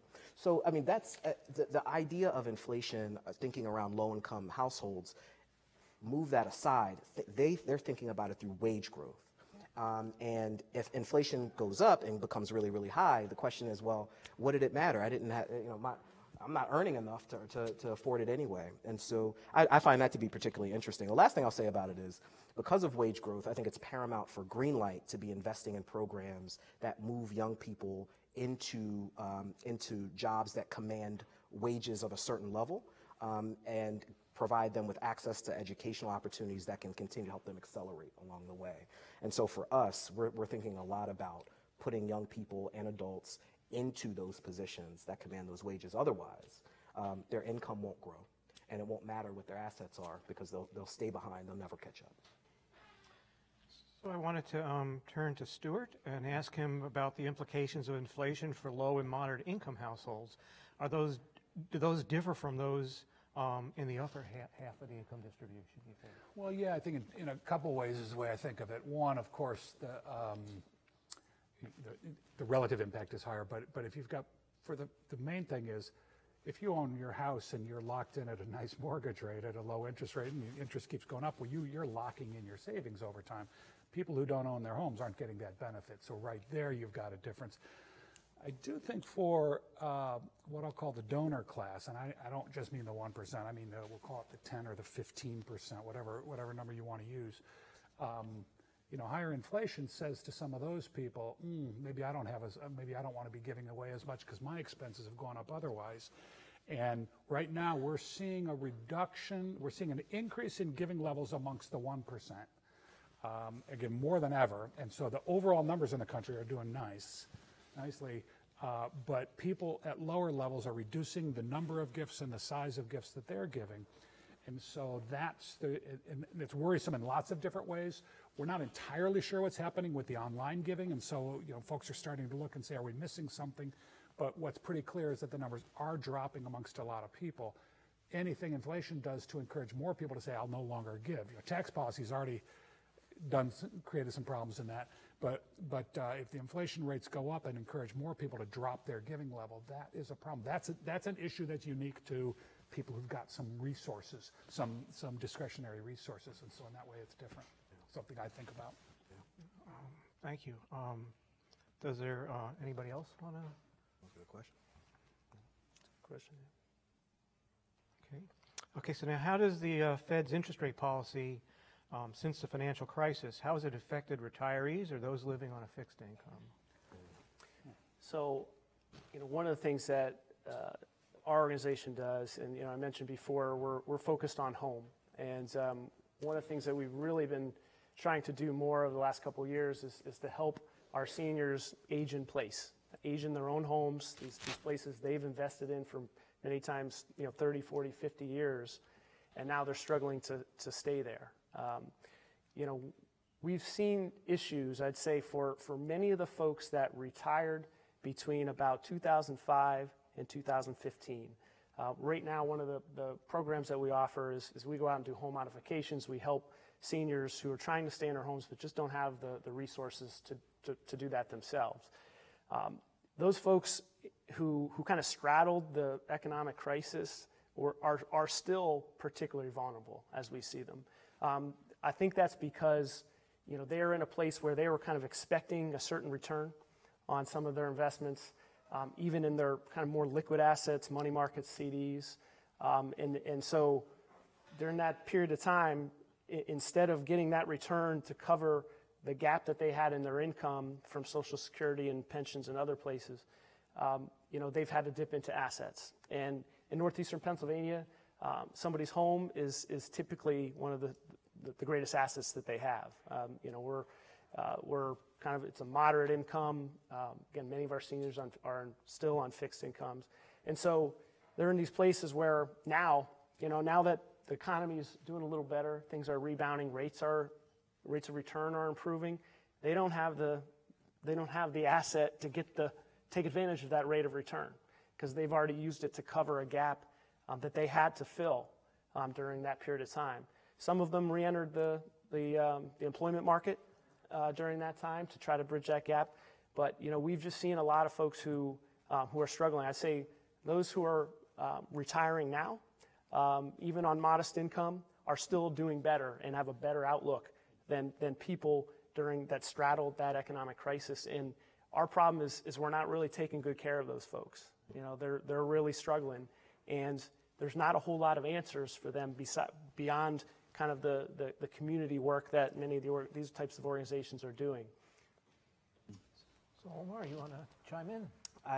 So we, as I mentioned earlier, in addition to supplement the workforce development investments we've made, we moved into asset building. And one of the things we've learned early from our asset building investment is how certain households, and these are residents of public housing. So I just want to give you the universe that we're talking about here.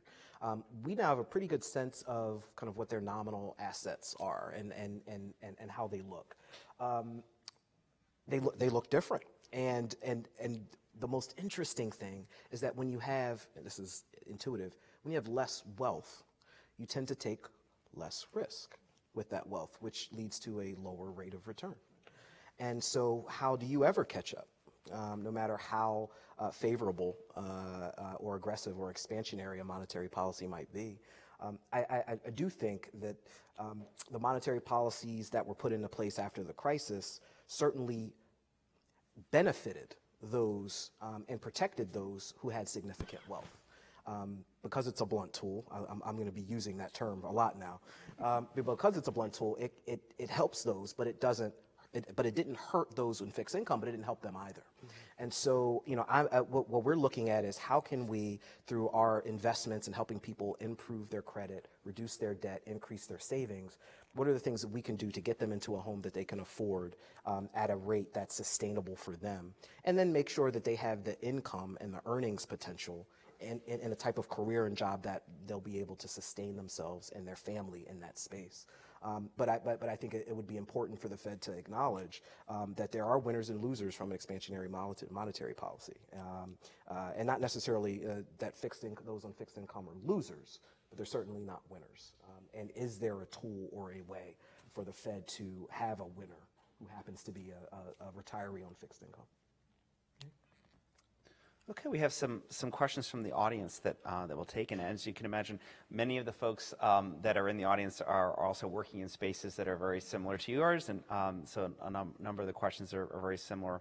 to the things you may be already thinking about and the work that you do on a daily basis.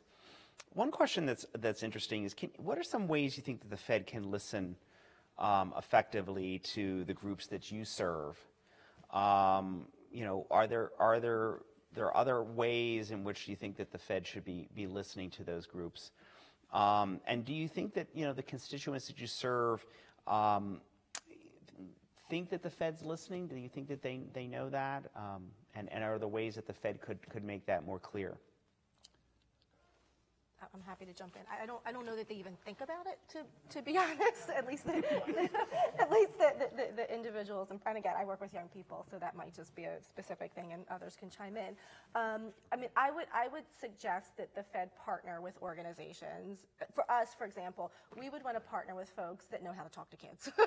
And I think sometimes, you know, it's critically important to get to the individuals that you're ultimately, you know, wanting to connect with or serving, but you've got to do it in a way that you're really getting authentic feedback and that they feel like whoever they're sharing with can be trusted. You know, I'm recently in a minimum wage conversation related to youth employment that could take 3 hours to talk about, but you know, there were a lot of folks that had pretty strong opinions about it, and they really have never talked to kids or employers. And I was like, I'm not making any decisions until we talk to both young people and employers and get some feedback, that is different than how we're thinking about it. So I think a lot of times we're making either knee-jerk reactions and making decisions in that way, and or we're not engaging the folks that we're working with in a really authentic way, and then listening, really, really listening to that feedback, even if it goes kind of against what you might have wanted to do initially. But I would just say that to partner with folks that you know, have the trust in the community and that really know how to kind of engage the folks you might be wanting to get feedback from. You'd also want to be clear about what's the goal of listening. Yep. And this is consistent with your point. I also agree. I don't think most of the constituents of people are thinking about the Fed at all. It's just not part of their daily life, and that makes sense because of the tools are different. They're thinking about Congress. They're thinking about the state Senate, maybe. Yeah. They're thinking about city council, whatever. But having discussions with community groups and community representatives, having the right representatives leading that, people who are already genuinely accepted, and understanding what your end game is. Just having a conversation for conversation's sake. A lot of these communities are sick of that, right? So we get that all the time. What are you doing this for? So it could be really useful if you've got a purpose for it. I think I've seen folks from the Philadelphia Federal Reserve in our community a lot more recently than we did in the past. And you know, I think Teresa and her team do a great job at getting out and listening to a lot of the community leaders and other folks, and I think that's the best place to start. And so I don't see a big direction change in that area. I think it's just doubling down on that strategy. I think the other opportunity is looking at other types of national or regional networks of organizations and you know, that already have these strong connections to their communities. The Fed is obviously a couple steps removed from these, from you know, the average citizen. And like we said, I don't know if that's a bad thing. I don't know if taking the time to try to educate folks and say, well, this is why it's important for us to sit and hear directly from you. I don't know how efficient that would be, but I think there's so many good networks out there that the Fed already has good connections with and interacts with. And how do you double down on some of those strategies in a very focused way, as was mentioned? I think, you know, what's the end game? Because if it's just a very broad, well, you know, how do we use our blunt tool?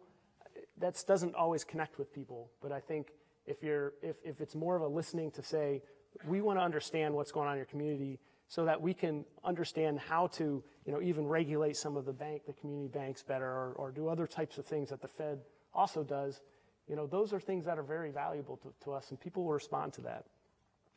I think in terms of, I think the Fed is doing a good job. I think the listen piece is good.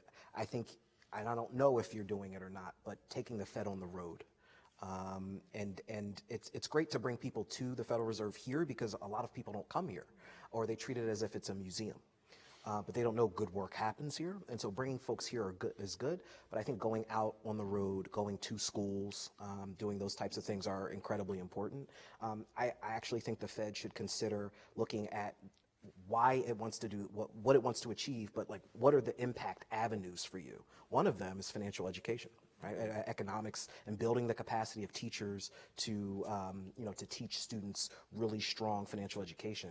That's an opportunity that you have at a scale that no one else can match. And so what are the distribution avenues aside from schools or teachers for you to do that?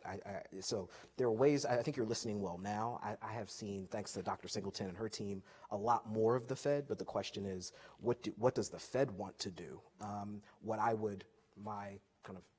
Here's what I'm gonna say, is it has to be, whatever it is, it has to be about building trust in the banking system.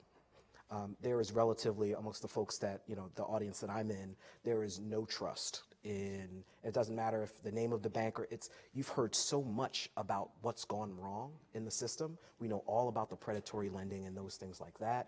People remember that. And so the Federal Reserve is detached from your traditional kind of those retail banks. So is there a role for you to play in reestablishing trust in what's really one of the most basic and important and fundamental systems for a person to survive and thrive in a capitalist society? You have to have a checking account. And the percentage of those who are unbanked or underbanked in Philadelphia is incredibly high. And so I think it's a question about trust in the system. And since you're a bank, but you're not a bank, you have the ability to do that in a way that you're not worried about corporate reputation or your social responsibility. So, as all of you know, the Reserve Bank and actually all the Feds are doing research in many different areas, not only supporting monetary policy, but also in community development areas. How do you think that the research that's being done here, particularly the research that's being done on issues affecting low and moderate income communities, how do you think that research can be more actionable, can have a bigger impact on the communities that you serve? It seems to me finding partners in the communities, if you've got some good research, when you have good research, finding the partners and bringing them together and having those folks help to amplify the message or provide nuance for it. So well, here's the academic report we've done, and here's the analysis we've done, and we think it has these implications, but it may be even partnering reports from groups in the different places and say, so we've read it, we understand it, here's what we think it means in terms of action for us in this community. I think that could be a really powerful thing, to have the serious academic work and to have then on the ground, this is what it means. I absolutely agree. I think that's the most effective way to do it. I think, it's not just a research paper that's, some of us will find very helpful in our day-to-day work. We use that information to speak to our funders and gather support that we need for the work that we do. But it takes it to a whole nother level when you build the local credibility and work through some of these other existing networks to say, this is why this is important. Because again, many people are a couple steps removed, even if they're doing this work on a regular basis. They don't always have time to understand how to make it actionable. And so taking the time to be very strategic and take that extra step after the report is published, working with some folks to bring that out in an actionable way in the community that those folks have a leadership role in or invested in is very powerful. Pew Charitable Trust does, their report on poverty in Philadelphia every 2 years, and then an interim report in the ensuing year. And they're out and about, right? They're like, hey, if you're having a board meeting, we want to talk to you about it. The Fed could do something similar, and I would focus it on where influencers are to move policy, right? Where data has the ability to inform decision making. And for example, again, the future of work, the automation piece. We have funders using this document as a way to frame out what our investment should look like over the next 5 to 10 years. That's really powerful stuff that was only made possible by the report.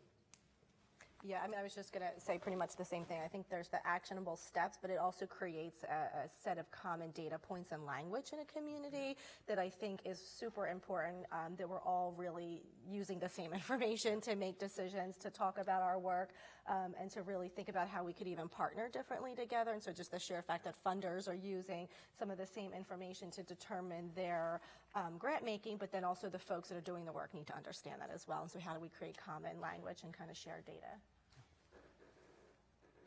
Okay, I want to thank our panelists. I know I've learned a lot of great things today as well, and thank you very much.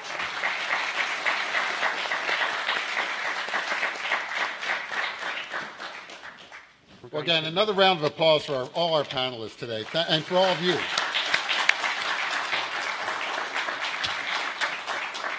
So I just wanted to wrap up, again, thanking everybody for participating, and then wrap up with what I'll call the 4 C's. Now, I have to preface this. So I came from Delaware before coming here, and Senator Carper in particular was very insistent on talking about the 3 C's of Delaware. Cards, cars, and chickens. That was the economy, right? Credit cards, cars, and chickens. Still a lot of chickens. No cars left. Still a lot of credit cards. Actually, what I heard today, I'd like to characterize as the 4 C's. You hear this a lot, whether the word's trust, I would say confidence, right? Having confidence, consistency in our policy and communicating it clearly, right? Over and over. And that building that sense of trust that we were just talking about in not just the Fed, but in the financial services industry as a whole, right, as a bedrock of our economy. So one is confidence, and the second is consistency, right? And then just being consistent with that, not just flitting around here and there, but being consistent in what we do. The other 2, though, I heard are clarity and creativity. And what I mean by clarity is we can be consistent, but we're not going to build that confidence unless we are clear in our messages when it comes to monetary policy. But also what I heard is that we're also clear in the research we deliver, right? That we continue to deliver impartial, nonpartisan, world-class research that does engage the communities in a way to try to get to the underlying problems. Not that we can solve the problems. We can't. You can, right? Communities can. But we can at least create this sense of clarity about what the real issues are, the language we use, right? We can't solve a problem unless we can name it, right? And so unless we can name it, we can't solve it. So I think that work, even though it's not directly in the wheelhouse of monetary policy per se, it is an incredibly important part of what we do. And the last piece is creativity. And this is where, in particular, the area that when I'm on Capitol Hill and I'm talking to members of Congress, they are forever amazed by the work we do in community development. I mean, they just don't know we do it. And I think we're at a point right now, and this came out both in the first panel and the second panel, where creativity is needed to move the economy forward in a way that I think is very different than in any period we've seen in recent history, and particularly around jobs. We are now at a point right now where employers are open, and we heard that in the first panel, to creative solutions, working with nonprofits, government entities, others to try to solve this issue because we're running out of workers. Whether it's a skills mismatch or a geographic mismatch, that is people can't get to the job or the job can't get to them so they don't have a job. This is a time where I think, particularly through the kind of work we're doing in our Economic Growth and Mobility project here, where we can start to create some creative thinking and some really innovative approaches to how we address this issue. This, in many ways, is the limiting factor of the economy going forward. You just look out with the demographics of this country. Unless we become much more clever about creating a skilled workforce for the jobs of the future that are meeting the needs of this changing automated economy, we are not going to be successful. So that's what I take away from this, is those 4 C's. And I think we'll take those back. And I know Vice Chair Clarida is listening to this. And we really, really appreciate, on behalf of the entire Federal Reserve System, and I know on behalf of the Vice Chair, your thanks for being here today. Thank you.